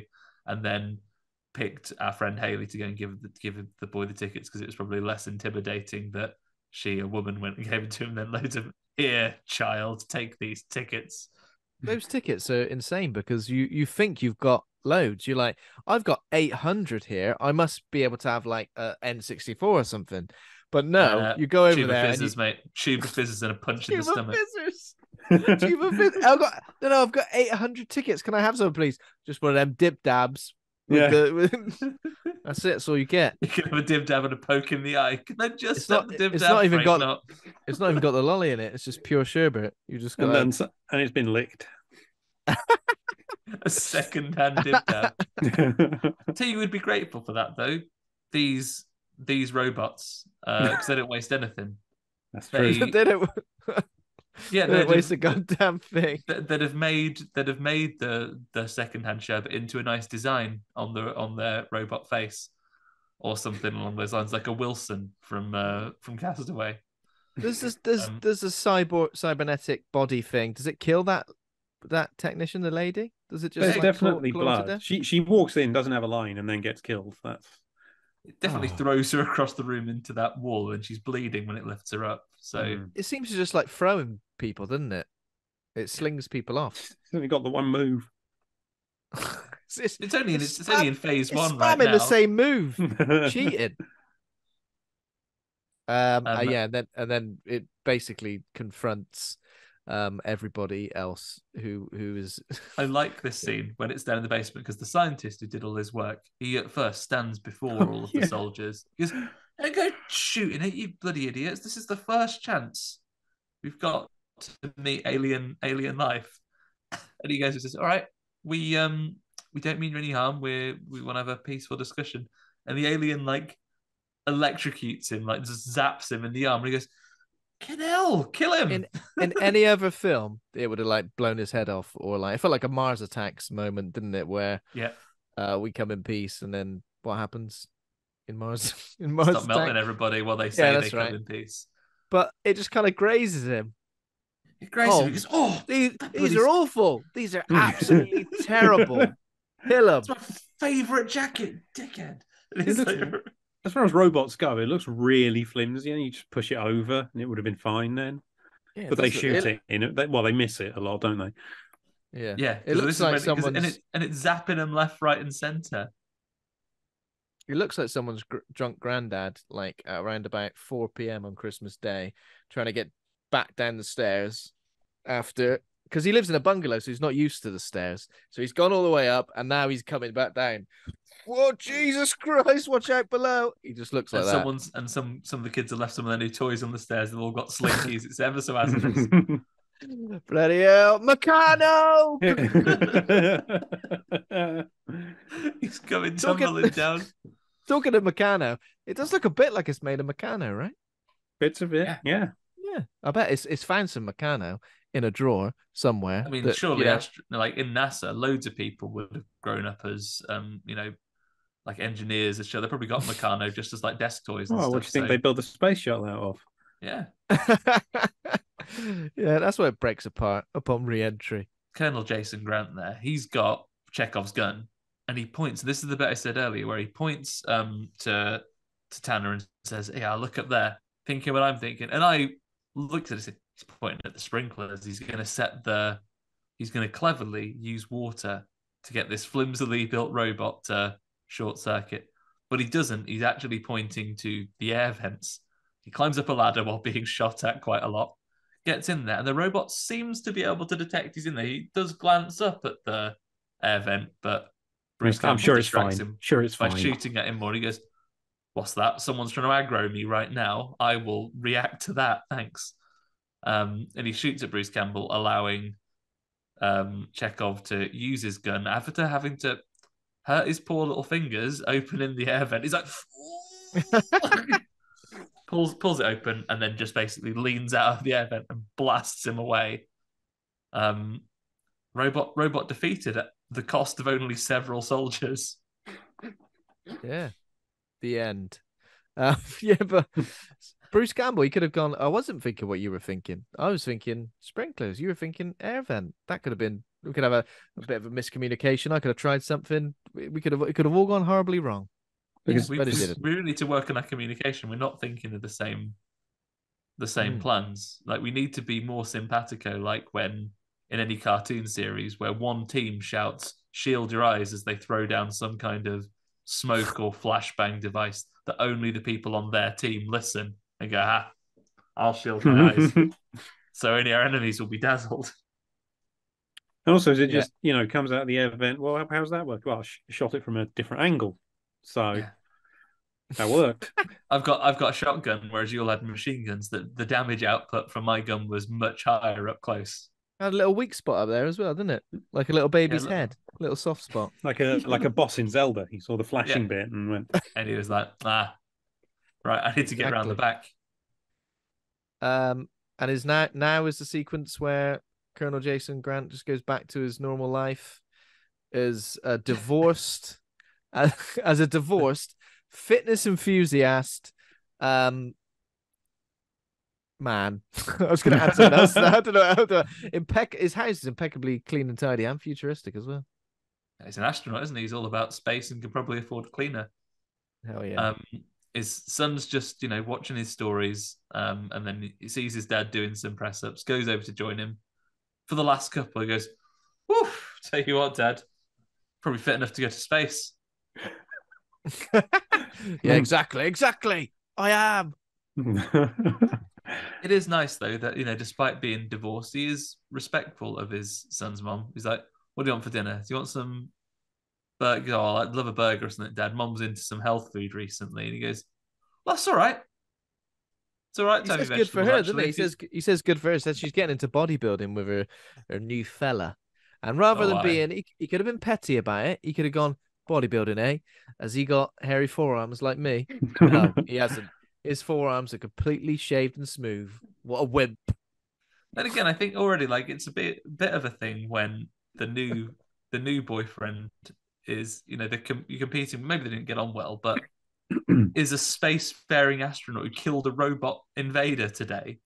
It's a bit like but that's you wouldn't know that information. That's classified. Yeah. Oh, if I'd done that, I would tell everybody. Facebook status. Said, your stepdad is drives a nice car, does he? He's got a nice new Land Rover series, has he? Killed a robot invader today, actually. Crawled through an air vent and did it at my job at NASA. I feel like the person years later who would suffer worse from this, despite being an impressive aviator, and and a nice man by all accounts today, is the Lois Lane's new boyfriend in Superman Returns, where Superman comes back from space, and you know what? He's a perfectly nice guy, but it's like, well, I can't tell her ex to back off because he's Superman and could crush me like a grape. He has in this film been shot in the eye by a minigun and been fine. And I can't even take the moral high ground and say, well, I'm much nicer than him, though, aren't I? Because again, he's Superman, the nicest man available. Available. Available. There were nicer men that were busy. Yeah. Dr. Bernardo was otherwise engaged. Dr. Bernardo. I don't know anything about him. I just know he runs a charity. Might have been a real crosspatch. Suspicious. Wow. Okay, so he gets a phone call from Bruce Campbell, Ray Tanner. And we don't hear his side of the conversation, do we? We kind of just hear, or do we? We got to go to the moon. Come and pick me up. Yeah, that's right. It's like, are you at NASA training camp? Well, yes. He's had a by skim. which I mean this booby bar. He's had a skimful, and he's apparently shouting his mouth off about classified stuff. So Jason decides, but he has recruited a pilot. Yeah, and it was just a ruse as well, wasn't it? Just to get him down there. He's not actually really shouting his mouth off. He's just, I've got to get you down here, all right? Get and then we smash cut right to boobs. What's the bar called? Joey's. Joey's. We'll just... Yeah. He's at Joey's and he's like, I'm off to the moon, love. She goes, oh, but he does the quote, bang, zoom straight to the moon. Yeah. You know, from that like 1940 sitcom about like spousal abuse. He's like, oh, I wouldn't really do that. I literally, in my circumstances, in this context, I really am going to the moon. You can come with us if you like. She's like, can you authorize that? I am just a waitress at this bar. Yeah, it's fine. Bit of paperwork. It's all good. Can you do 100 press-ups? If you can. Can you do 100 press-ups? 50? 25. Yeah, okay. You're in. And yeah, just the fact that it just goes like from all of this stuff to sudden, it's just like you do get whiplash from the way smash cut transition. To the moon. Smash cut to the moon. There's no like preparation. There's no like montage of them training to get back up there. It's literally just like, should we go to? When should we go? Tomorrow?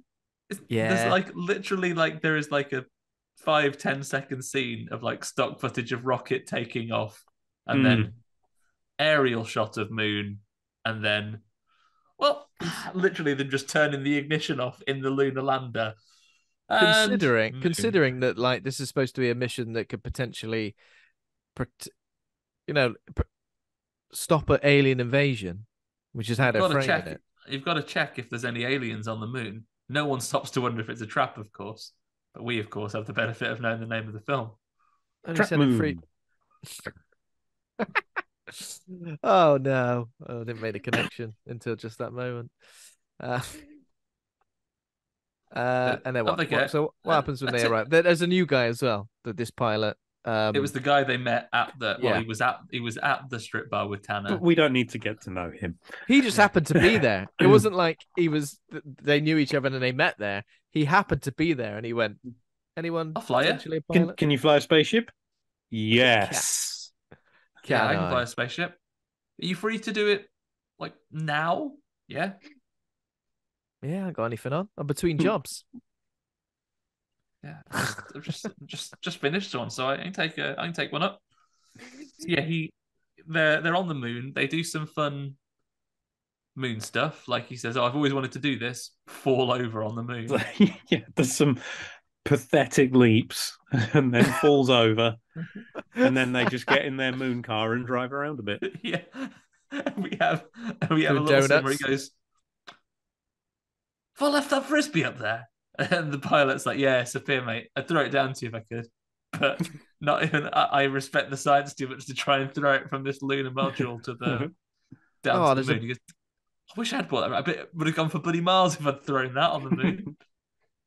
You would though, actually, if I think about it. I would love to have a Waz of a frisbee on the moon if I was on there. I like to play long distance tennis. Yes. Oh, It does stand sound fun. back to back on the moon and you ping it all the way around. And then there's a huge hill, and they go, "Oh, it's lucky we got this buggy. We could take up there. Nah, let's walk up it, save the battery. Oh, for fuck's sake! What We'll mean we save the got it? battery, so we're gonna walk there. But again, these the NASA instruments that missed that massive colossal spaceship. They Yeah. have a look over this crater and they go, down there. It's only a bloody massive base. Oh yeah. Just about 25 meters from the original moon landing site. Yeah. I'll tell you What do you what, do? though. Just Yeah, I tell you what, I God. love a base. Not like not any description. It's not like this is a factory, this is barracks, this is like a base. Just a base, like ones that like you would build in a bush as a kid. Or like, there's an interesting shaped tree that you'd like, I'll put some extra sticks up in there like it's a wall. Not a they say functional it's like a structure, sort of but religious. It's got like a big chamber. Like they say it's Well, maybe like a bit religious. Yeah, it's just a big room, and he's like, this must have been a ceremonial hall. I'm like, how do you know? It's just a big room. It could have been their dining room. Could have been a shopping centre. Did a quick bit of moon anthropology on the way up. Yeah, there's a lot of just assumptions made in there about a lot of this stuff. So essentially it's the ruins of an ancient human civilization. And this is where I started to get a bit confused about where there was and wasn't oxygen. I'm assuming when they got inside rooms and Whenever the doors you're closed. indoors, even if it's only in a tent, then there is oxygen. But right now in the great hall, there's just some skeletons about in there. There's some I skeletons. did pause to think, would you become a skeleton on the moon? Yeah, I was thinking this. Like, has it got the atmosphere to like break down like stuff? Skin and muscle and all that thing. I was kind of thinking that about the guy in the corpse that they found at the start. Despite he the was fact all right he's because he was just 14... he was just like a desiccated space mummy, right? But would you become an actual skeleton on the moon? Yeah, but maybe they were skeletons to start with. Yeah, they were would you skeleton become people. But would you even become a desiccated space mummy in the vacuum of space?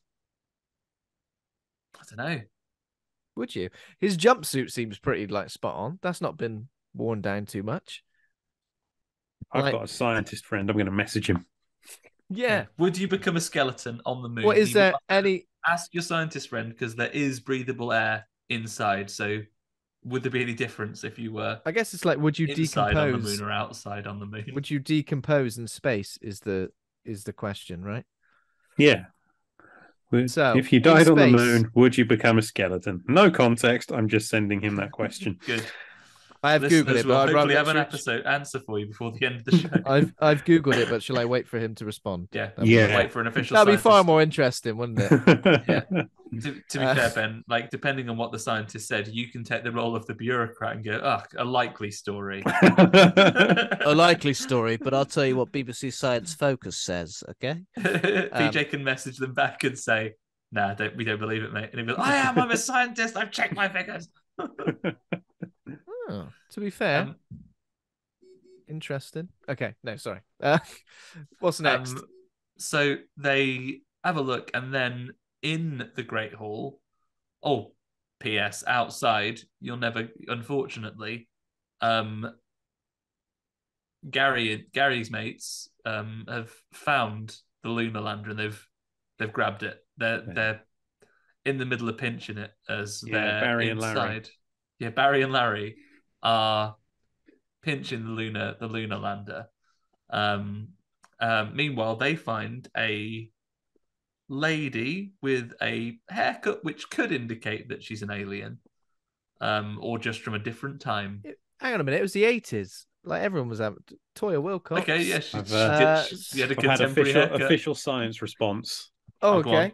It depends on the level of oxygen available to the microbes that would decompose you. Generally, it's expected that you'd mummify. But the science in this film is bullshit.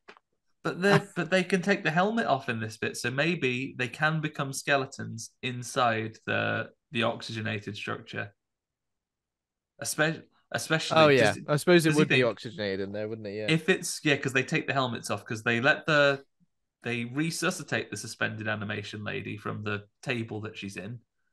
She comes out and grabs they found machine guns that were on the floor just by the This entrance as well. Th- the Sorry, taking God. the helmets off annoyed me because I feel like a spacesuit. It should be quite hard to take the helmet off, and they're just You're like, not "What? just oh Just lift it," and it comes Just off. knock it off. Oh, it's got a bit wonky there. It should at least have a couple of clips or a zip. yeah, literally as easy as you would drop the hood on your hoodie or take your headphones out. Oh, hang on, Might as well have sorry, just put helmet on. goldfish bowls on their heads. Just take a plastic bag of oxygen with you out of Well, they the know as well. out of Like, the lander. I wouldn't want to do it, even if someone went, "Nah, it's fine. There's oxygen here." I'd still be a bit like, I mean, is she definitely like? Has she got the same lungs as us? I don't quite trust it. I'm not sure. She grabs like the Uzis that they found on the floor and points one at them. She's no, it's all right. We're human actually. Watch, I can take this helmet off. She very quickly learns their names. Which is more than I've done so far. Well, she's very quickly gone into first name terms of them. So it's Jason and Ray. She said Jason and Ray, and you went, "Who are they? Who's that?" She's got their names completely wrong. That's Chekhov and Ash. Yeah, I only know them as Einstein and Penetrator. Imagine that they just did that. They thought, this is a perfect chance for us to just live our lives with our nicknames. She ain't gonna know any different. Let's just tell her. It's like a Tarzan situation. Like Penetrator. No, don't do that. Penetrator and Einstein. Oh, okay. Einstein. Yeah, nice. Meanwhile, guy up in the module is like, guys, they don't mention they found like a space woman at all on the radio to him. No, I think they say something like they do mention like a her at some point, and somebody says, "Who? Who? Who's that? Who's that then?" I swear they do. I swear I didn't imagine that. Moon Lady. You better get back to the module. It's something's going awry. So there's something off with the lunar module. At this point, we've seen sort of cheeky little robot legs come up there on the way to nick it. And luckily, Mira's got her own spacesuit knocking about. Yeah. They're like, how are we going to get her out of here? She's just like, there's like an under the bed drawer underneath her status capsule that has all of her clothes that she's going to need. Perfect. And I can't remember if is it around about now that we establish like what these cyborgs are called? Does she give them any information? Yeah, I think as they're approaching the location, they talk about, oh, we better watch out for these bloody robots that are everywhere. What are they called? Gary, Barry, and Larry. I got nothing. I cannot remember. They have like a really good like a really on the nose like Killiams. Yeah, like Killiams. It's spelled like Kaa, so it's like Kalium, I guess, but Killiams is essentially how they say it, isn't it? How they got that name. And I think like this Killiam attack here is probably the bit which made this film seem more dated, because I could live with the robot in the first scene, in the earlier scene, sorry, but this one just does look a bit shoddy. Pops out from the lunar dust and they shoot it pretty quickly. It's easier to shoot them on the moon. What I did like is the guns made no noise because of the really vacuum of space. That. Yeah, I was like, I really liked. I appreciate, none of the rest of the science in this film works, but that little bit, I appreciate apart that. From the carbon dating, they're very confident about that. 14,000 years to the day. Yeah, I really liked the fact that they stay really consistent with it. They do, like, for example, when they're in the tent, it doesn't make noise. Oh, and they did get attacked by a spider, Killiam, in the in the base before they left as well. So indoors, guns make noise. Outdoors, silent. And that's really cool. Yeah. Yeah, I will give the film that one thing. We'll let it have that one thing. Yeah, so they do that one, and then this is where Bruce Campbell's like, "Don't worry, I'm always gonna have your back and we'll never take any shit from no robots. Unfortunately, the one circumstance that they weren't prepared for is that a second robot would turn up and thump Bruce Campbell so hard it would liquefy him inside his suit. Yeah, he just gets smushed. And yeah, as you said, he gets a lovely bloody nose. Moustache. But he's like, you're gonna be all right, mate. You're gonna be fine. You're gonna make it through this. The penetrator. That's not the attitude the penetrator would have. He'd be positive till the very end, and he's like, "No, I think I am done. I think I've been penetrated. I think I've been penetrated by the fist of this robot, so I've got no choice but to go. I've got no choice but to go cross-eyed and die. Yeah. Bruce Campbell does an excellent dead face. He's like, yeah, and Chekhov is furious and he's like, bloody typically you penetrator to just die and leave me bloody high and dry. Yeah, he's probably fuming at him. He's like, "Dead, are you? Oh, you're such a letdown." Well, now what am I going to do? I guess I just put up my tent. Yeah. Oh, because that's all right. Because they are officially moontrapped at this point. And also, when you've just lost your best friend, I don't know about you, but I'm dead horny immediately for a moon lady. Who has that's had pretty much what happens. No dialogue yet in this film other than her name and the names of the robots, and done. She doesn't even have to be in this film, and it would be no different. Her dialogue is exclusively names. Yeah, and then exclusively names. And then she's just like, "I think I'm going to sleep with Chekhov. Oh no, my boobies are out. You should look at them." Yeah, Says, "Oh, here's a kiss with you. I've been in suspended animation for 14,000 years. I tell you what, doesn't half. I've been in suspended animation for 14,000 years, and I don't care what you look like. I don't care if your hair looks like it's been hairsprayed into place perfectly. I don't care if you look like a varnished man.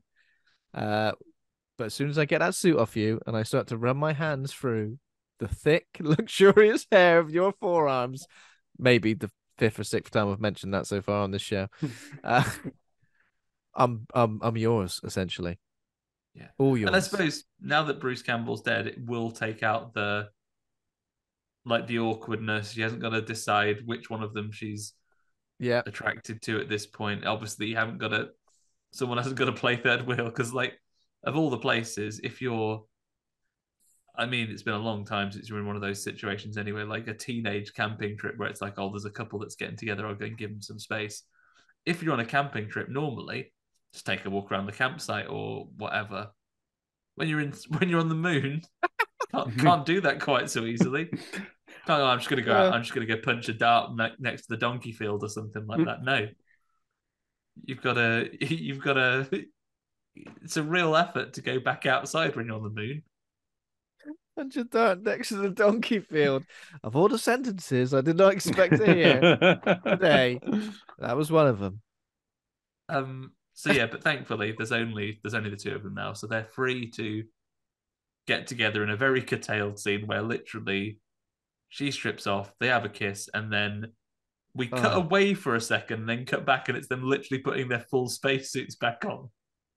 Well, that was embarrassing. I usually last a little bit longer than that, but this film is making a habit of jump cutting through things, so we can just say it's the lack of gravity. And then what I'll tell people is. Turns out dead Bruce Campbell has been watching through the tent's window all along. Yeah. Voyeur. Perv. Just his face. Pervy robot. The fact that they've this kind of feels like they're like mocking Jason in a way by putting the face on and then making it smile. This is the thing. I would have been a lot more interested if this film had the robots had a bit more personality. Like there was something about them where they were, I don't know, a bit meaner. I don't know.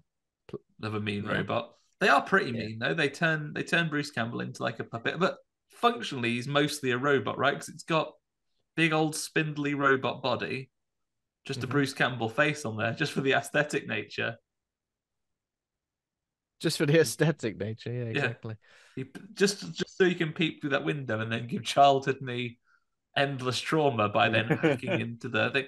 It's very lucky that they've just got their full spacesuits back on. If they were still going at it when he'd torn the space tent, they'd have been killed by the void of space. Killed by the void of space. So what happens next? How do they? So they Yeah. blast zombie Bruce Campbell robot away with their Uzis, and they sort of stand over him and like old Einstein's like, fucking hell, mate. Tell you what, I was disappointed that you died on me. Like, let yourself get turned into a bloody robot, Jason just can't Pinocchio. understand that it's the Killia that have done it. He's like, "What are you doing, Ray? God, me and you were supposed to be mates. Listen, God, I can't believe I killed you twice." Got it. Yeah. Has the guy in the pod been killed yet? Because I know we have a radio message where he's like, I'm being Yeah. sucked into the planet. Oh no. Yeah, but it's fairly inconsequential, isn't it? So It's just like a weird little flash, isn't it? Yeah. Just disappears like Team Rocket being like blasted off. And I think around about here was when my concentration started to wane, and I was a bit like, I don't really know what's happening. So I think, yeah, I started to lose a little bit of interest around about A little now. bit of focus. Is it this bit where they've killed Bruce Campbell robot and then another robot turns up and picks them up and it's just these two dolls?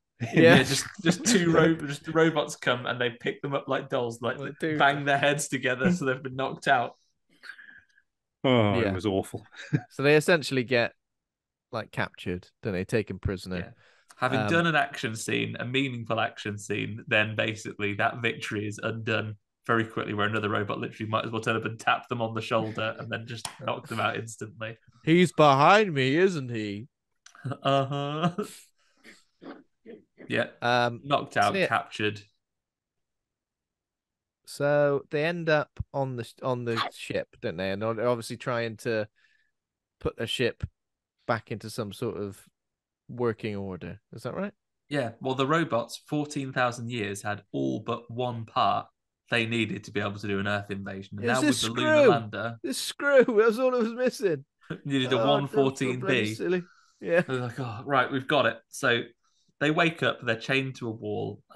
Chekhov quickly notices, oh, it's like that, is it? We're basically being kept as spare parts. They've got their spaceship done and they're going to invade. They're going to invade Earth. There is a spaceship coming, though. Don't worry. Earth have sent up a shuttle to try and intercept them. But before handy. that can arrive, they wouldn't even send a ship up to apparently stop an alien invasion. I doubt that they would have sent up another ship to stop to help the two people who had. Oh. To save beloved TV actor Walter Koenig. Come on. He's probably on a deleted scene, got back on and said, oh, NASA, don't worry. Actually, the Russians says they're going to come and pick us up. I don't think so, mate. I'll send the shuttle up immediately with missiles. So NASA are sending another shuttle up, but Walter Koenig manages to escape. A horrible. I quite like this robot that comes, like almost like a surgical robot that turns up and is mostly just using like a little pizza cutting wheel to slice Mira's clothes and chuck them into the furnace. But he kind of looks at him when he escapes. He like, oh, in a more extreme modern horror film, he would have degloved his hand to get this done, but he pulls himself out of the bonds. The robot looks at him and then just goes back to ignoring him while he goes and grabs a sturdy enough pipe to stove the robot's head in with. He takes bashes him a him. while as well. I feel like he milked that. Yeah. He does. He bashes this here robot and he goes, well, that's that done then. Should we do some escaping? Should we just climb up this big... Good... I like the aesthetics of the giant alien spaceship, though. Just big voids. It is like this sort of space that would be used for like it doesn't have like human geometry about it. It's things that scuttly robots would use. It's also kind of weird because they obviously start the self-destruct sequence, and does it seem like they've just come to terms with the fact that they're gonna die? Yeah. Until he suddenly realizes, hang on a minute, I could use this gun's recoil as a propellant. Like a jetpack, because they've seen as they're climbing through this thing, like, blooming hell, there's loads of those Easter egg rugby ball things here. This is an invasion thing. They're heading towards. This is a lot of Garys. Yeah, There are not enough names that rhyme with Gary that this could be all of them. There's going to be at least a Gary too. What's plural for a load of Garys? Garai. Garai. Gazes. So all the Garai are down there ready to go. There's a little scene where that doesn't make much sense, where the shuttle is approaching. Oh, there's that spaceship. Fool me once, but this time I've seen this massive spaceship, and it does like a little zap at them, and you think they've been destroyed, but they go, "Oh no, we're fine." Yeah, that was strange. They just sort of go left a bit, don't they? When it hits them, whoa, oh no, we're all right. Again, I think any other film would have easily just destroyed that ship, or another film would have killed that guy in the scene when the robot first arrives. But yeah, because is it actually a PG-13? I'm not sure what it is. I'll have to look. Mild peril, mild peril, dangerous situations. I can't see what the rating is on here, but so thankfully the lunar module that has been used to complete the alien spaceship, like all good NASA equipment, comes with a self-destruct setting, which is fairly simple to just prime and activate. Say, right, 5-minute timer. Why, this is why we haven't ascended to the stars as industrialists like Elon Musk would have us do. Not enough day-to-day items have easily to activate self-destruct mechanisms about them. Bearing in mind that the ships used to go on the moon landings had far less technology than our phones today. Why can I not prime my phone to explode on a 5-minute timer? What's your contract? Yeah, that's it. Once it's paid off, you can explode it as readily as you want. That should be the email that you get. Congratulations, you've made the last payment on your phone. The self-destruct code for your set is now the following. But they set the lunar lander to blow, and then propel themselves dramatically out of the thing towards the spaceship with the shotgun. There's a hole in the spaceship, and they're just sort of gently propelling themselves out. I don't think it's going to be that fast. I don't think they would have cleared that explosion. No. Also, bearing in mind that they have a weird back and forth with the NASA shuttle. It goes, oh, we've been zapped a bit. That spaceship's well out of range of our missiles. And then NASA go, right, if you haven't heard from them in a minute, use all your missiles. Yeah, okay. But also, surely missiles go for ages in space. There's no friction. The range of your missiles is functionally limitless. Yeah, oh my god, I didn't think that. They won't be able to adjust course if they run out of fuel or whatever, but I bet they go ages. And then after that explosion, again we get another breakneck smash cut to Jason and Mira on planet Earth. They're living together as a couple. They're a couple. She's had time to buy some dresses and some earrings. And a dictionary. Meet his son. Yeah, and a dictionary. Yeah. And she's learned a bit of things. She says, how does she get shooting star a little bit wrong? Falling star, something like that. Also, I don't know if I buy this relationship. How long were they together for in this film so far? Hour and a half? I don't feel like they've got. I know they've gone through something pretty intense, but I don't know. I don't know if I buy it. It'd be well annoying having to. Yeah. Maybe when you've been in suspended animation, it's obviously it does strange things to the human mind. I'm not a scientist, PJ, I have to message his friend, but could it be that she imprints like a duck that's first born? And when she comes out of that pod, she's like, okay, very likely. Saw you first. I'm in it for the long run with you now, and old Chekhov. He's on the rebound, isn't he? He's on the rebound. His wife's clearly moved on. Yeah, she's going out. Well, I'm gonna have a bloody bodybuilder. All right. What? How can you compare to that? Moon lady, 40,000-year-old space woman, blew up a robot, dating a moon lady. Yeah, Dad wins. Swivel on it. And then there's a scene, obviously, a little bit later, which shows one of the pods I survived. imagine it's the falling star that I mean, if they were so Yeah. focused on her getting the phrase slightly wrong, they didn't pay attention to what she'd seen. And if one of those pods could have wished to land anywhere, I bet it would have wished to land in a bloody junkyard. Junkyard, junkyard, junkyard, junkyard. Yes. Not the recycling centre when everything's been recycled. Yeah. It's gonna be a kaiju, this Oh, guy. it's going to be a wicked one. And then genuinely, this is my other prevailing memory from watching Moontrap in the late 80s. That I came away from that film thinking, I've rumbled it. This is the prequel to War of the Worlds, isn't it? They build those tripods out of all that stuff they find in the junkyard. Oh my god! I distinctly remember telling my mum that. I went in and said, did. Tell you what, mum, prequel to it's. I don't think I knew the word prequel at the time. Maybe I did. Maybe. But this is the film that comes before War of the Worlds because that thing's in the junkyard at the end and it can build itself into a Martian death machine from. And I also thought like moon. What's further away from the moon? Mars. Oh, it all comes together. All comes It together. all comes together indeed. Did you watch the credits long enough to hear the little audio clip? You did. The little phone call where it's like, "Hey, Walter, we need you for a sequel," and Walter's like, "I don't think you do." Oh, I don't think I watched this. What happens? What does he say? Did you not?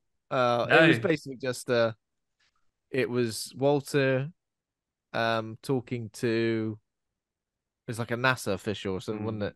Is that And scientist again? Is there the possibility of any debris that may have fallen to Earth in the aftermath of that? And they're like, no, it would have all definitely burned up in the atmosphere. Wink, wink. And that was it. Okay. Have you checked it twice? No, I don't think there's any need. We got Gary on it. Gary said he's gonna double check.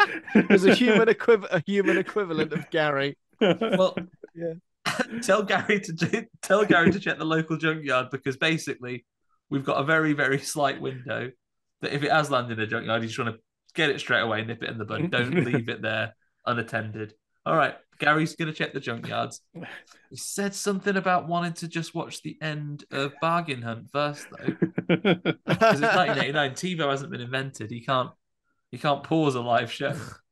Okay, fine. Let him watch the end, but then do check it straight away. All right. There we go then. That is Moontrap. Have we got any name game, Andy? Should we explain how this works as well? Yeah, I mean, this is pretty straightforward, PJ, but essentially we will give you a synopsis of a film that sounds very similar to Moontrap, but the synopsis will be slightly different. It's usually pretty straightforward, you know. And you have to work out the title from that. With one example, you understand what we mean. Andy, would you like to? Okay, have you got the synopsis for Moontrap, Ben, that I can use to... NASA finds remains of an ancient humanoid race on the moon that left behind deadly robots. Okay, so NASA finds the remains of an ancient human civilization on the moon, and when a couple of people go up there, a cleaning implement turns around a chair and says, "Hey, my name's Gary, and I'm here to sweep up dust in a major way." What's that film called? Is it Broom Rap? It's Broom Rap, correct. Oh, I didn't add the rap bit. I've humiliated myself. I'll do like a broom rap. It's because I've not been as complicated as that. Okay. So NASA finds the remains of an ancient humanoid race on the moon that left behind deadly robots, and the first thing it finds to build its body is the cutlery drawer. Is it Spoon Trap? I was thinking Spoon Trap. Just Spoon Trap, yeah. I've not gone Spoon for both sides of it. Okay, so NASA finds the ruins of an ancient civilization on the moon, and horny divorcee Chekhov goes along there and finds himself a suspended in animation woman from another Frank Herbert written sci-fi planet, but unfortunately not using protection while camping. He ends up with a venereal disease from her and the horrors that ensue. Dune clap. June clap. Very good. June clap. Oh, I should have done both sides. I've got a bloody June clap. Sandworms. Yeah, Yeah. that's right. Apologize for this one. I don't know where in the recesses of my mind I got this from, but NASA finds remains of an ancient humanoid race on the moon that left behind deadly robots. At the end of the film, instead of crashing into a junkyard, it crashes into the head office of the UK's #1 publisher of romantic fiction. Mills and Moontrap. Mills and Moontrap, correct. Oh, jeez. And it builds itself a body out of all the books coming at you. Those books are flimsy. That would not be a scary There's a lot monster. of them. There's a lot of books. Just pelting you with copies of like hunky sailors of the high seas. Let's have a look here. After finding an ancient civilization on the moon, NASA sends a couple of scientists there, and actually, it's a fairly uneventful thing. But one of the discoveries they bring home is a special way to keep the male party at weddings securely fastened. Oh, to avoid them escaping. It's groom something, isn't it? Groom. Groom keeps them Clasp. attached to the keeps them attached to their brides and their tables. Make sure they don't fall off. Groom. Clasp. Give you a Snap. clue, Ben. It rhymes with trap. Sometimes these rhymes are loose, though. Don't hit me with Groom. Slap. Groom. Map. Groom. Crap. I don't know. It's groom strap. Groom strap. that. Groom strap. What did I say? I've completely forgot what a strap was until that. Oh, there we go. Any more, Andy? Is that it? No, that'll do for today. I don't think I'm ever going to top June clap. No, Should you're have not. saved that until last. You're not. You should end the podcast now because there's never going to be. You've peaked. That's it. I was trying to get one with like raccoon in it, but I just didn't have the energy. That also questionable. You're on thin ice. Yeah. I didn't have the energy, and I wouldn't. Don't want to be cancelled on my own podcast. Okay, right. So, we've got to rate the movie from A to F. Minuses and pluses are allowed as well. Classic school rankings. B is nice or as nasty as you like. PJ, would you like to go first?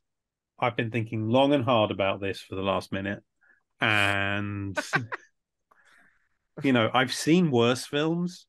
I can say that there were a couple of moments here and there. I was like, that's not bad. I am going to go with a D. That's right. D's get degrees. D's get degrees. Especially NASA school. See, I was thinking of a D. I've ranked it quite low after watching it yesterday, but I've kind of remembered a couple of bits of it where I'm a bit like, but it's just that part where things should be getting interested.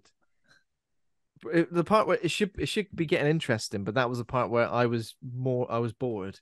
I can imagine like the first, maybe in the second act you might get a bit bored, but when you're like just approaching the third act and you get bored, I think that's a bad time. I know it is, Ben. He was sitting there thinking, when are they going to go back to that bar? Go back to Jodie's. Hang on a minute, you can't just throw a titty bar there and have one scene. I want the rest of the film built around this moment. What's titty that? Bar on the moon. Titty bar on the moon, baby. Topless That's when moon ladies. This structure that they've got, this base, actually, it's Let's, one of their greatest drinkeries. Drinkeries. You know what? Let's go for a D as well. I was going to go for a D plus, but in a way that kind of sounds a lot more positive than I want to be about it. That plus does a lot of heavy lifting. Yeah, let's just go for a D as well. I think. Ben, I'm gonna be bold here, and I'm gonna go for a D plus because objectively, as we talked about it, this is no Deadly Friend in its quality of robot deliveries, but I will stand by the fact that I think conceptually this is really cool. I would love to see another well executed version of this film. I think the monsters are a cool idea. Something that you could get these little tiny robots, Gary and Co, coming down, those Garai coming down and building themselves out of all this rubbish that you get all around everywhere, falling in the rubbish dump, all that stuff you could do. And they can use biological parts as well. You've got some wonderful horror that you could but that's build the out of thing. this. There is ample opportunity for great body horror just there, and I just feel like it doesn't take advantage of it at all. It doesn't feel like a horror film. I didn't feel kind of scared of any of the scenarios or. Not even that little face coming in that tent window. If you were camping, you saw Bruce Campbell's face stretched across a robot body, you wouldn't I be thought in it for a was bit of funny, a fright. not scary. Wouldn't give you a start. I'd be confused. I think I would be confused, wouldn't you? I'd be like, I Let's just don't know if I. see. Nah. I'm going to make He's it a my joker, mission isn't to he? acquire the rights to this and make a truly horrifying story, because I think you could make something really scary out of this. Haven't they just done a new one, or like There's 2017? a 2017 one called Target Earth, which I haven't been able to find a synopsis of to have a quick read of, but it's not a sequel. It's not a it sequel, but it's speaks made by to the same people, right? yeah, made by the same people. Apparently, they did try to kickstart a comic that would have been the sequel. PJ, I mean, Kickstarter. Do you think things that you promised their boobs in should have made its money in an instant? Maybe that's the issue. Maybe they said did lean we're into the not going to Jodie put boobs scene well in it. enough. Yeah, no 'Cause moon boobs this time. Because that would have been, we've seen those Kickstarters; they would fly. Yeah, the boob Kickstarters do sadly make all the money. Yeah, $1 million. Oh, it's a yeah, especially if it's already an established IP. Yeah. Yeah, I would love to see something else out of this concept. So I'm going to go with a D plus, because I'm going to see that kernel of potential and see if that plus might just get Spielberg or someone to take. Well, D plus, you say? You can work with that. Could do. He's definitely a listener. Okay. Well, thank you very much, PJ. Thanks for joining us. Where can our listeners keep up to speed with you and everything you're putting out and new projects? I am on Twitter at PJ Montgomery. I am on Instagram at PJM1982. Other places. And you can also find the Measure of a Fan's Twitter page at MeasureFanPod. Probably the best places to keep up with what I'm up to. But yeah, thank you so much for having me. I've had a lot of fun talking about this terrible movie with you. PJ, before you go, I think the other reason I wanted to get you to come and join us for a space horror adventure, the only one of your projects we haven't touched on, I think we should lean into it now, though. Tell us about Safe Space. Safe Space is it's a YouTube show and a podcast, and it is a tabletop RPG live play of the Mothership system run by our mutual friend Vince Hunt, who guides myself and 3 other players through sci-fi horror scenarios. And I play the ship's medic, Dr. Bill Forrest. And it's a lot of fun. It's a very, very dark game. It's properly leans into the sci-fi horror trappings. We've had the bits of Alien, bits of sort of Geiger-esque stuff, and then sort of more the Expanse type stuff as well. If you've watched that show, it's bits of that. And yeah, it's on YouTube. Search for Safe Space, or you can search on podcast apps, Lawbreaker Radio, for it as well. You see, awesome. And now, PJ, you're prepared. If Vince ever cracks out like a Moontrap type scenario, you won't fall for it. You'll know how to escape. I'll find my space lady and put my tent up, I guess. Yep. Yeah, you'd be like, yep, space ladies, whack the tent up. Now, be careful. There will be a second robot that comes out of the sand. And you'll be like, check the junkyard straight away, immediately. Yeah. We'll put links to all of that in the show notes as well. Thank you. There we go. So thank you for listening. If you enjoyed the show, become a patron over at patreon.com/horror hangout. Thanks to our current patrons, including John Crinnan, Ben Scaife, Stephen Christopher, Laura Kendrick, Toby Miller, Lane Spencer, Ollie Child, Leslie Carlo, Julia Bilgren, Nick Spill, Troy Birch, Pazuzu, and Rosalind Harnias. Thanks to Taj Easton for our theme music. Thanks to Acast for hosting the show. Please consider giving us a rating or review and head over to the Facebook group Horror Hangout Board of Advisors for more. We're on Twitter, Instagram, Facebook, and TikTok. Just search Horror Hangout Podcast. You'll find us on there. Next week, we'll be covering Evil Dead Rise, which obviously we already mentioned. But yeah, looking forward to that. Very exciting. Some Deadites. Yeah, have it. Oh, Have thanks it. again, PJ. What a time. Watch out for Moontrap. Oh, I should say, Moontrap, available for free to watch on YouTube. If you've been inspired to seek or avoid this, whichever one, you can do so at YouTube. Yeah, avoid YouTube. That's my advice. That's good advice. Thanks again, PJ. Thank you. And thanks everybody for listening. See you next time. Bye for now, everybody. Bye. Bye. Bye.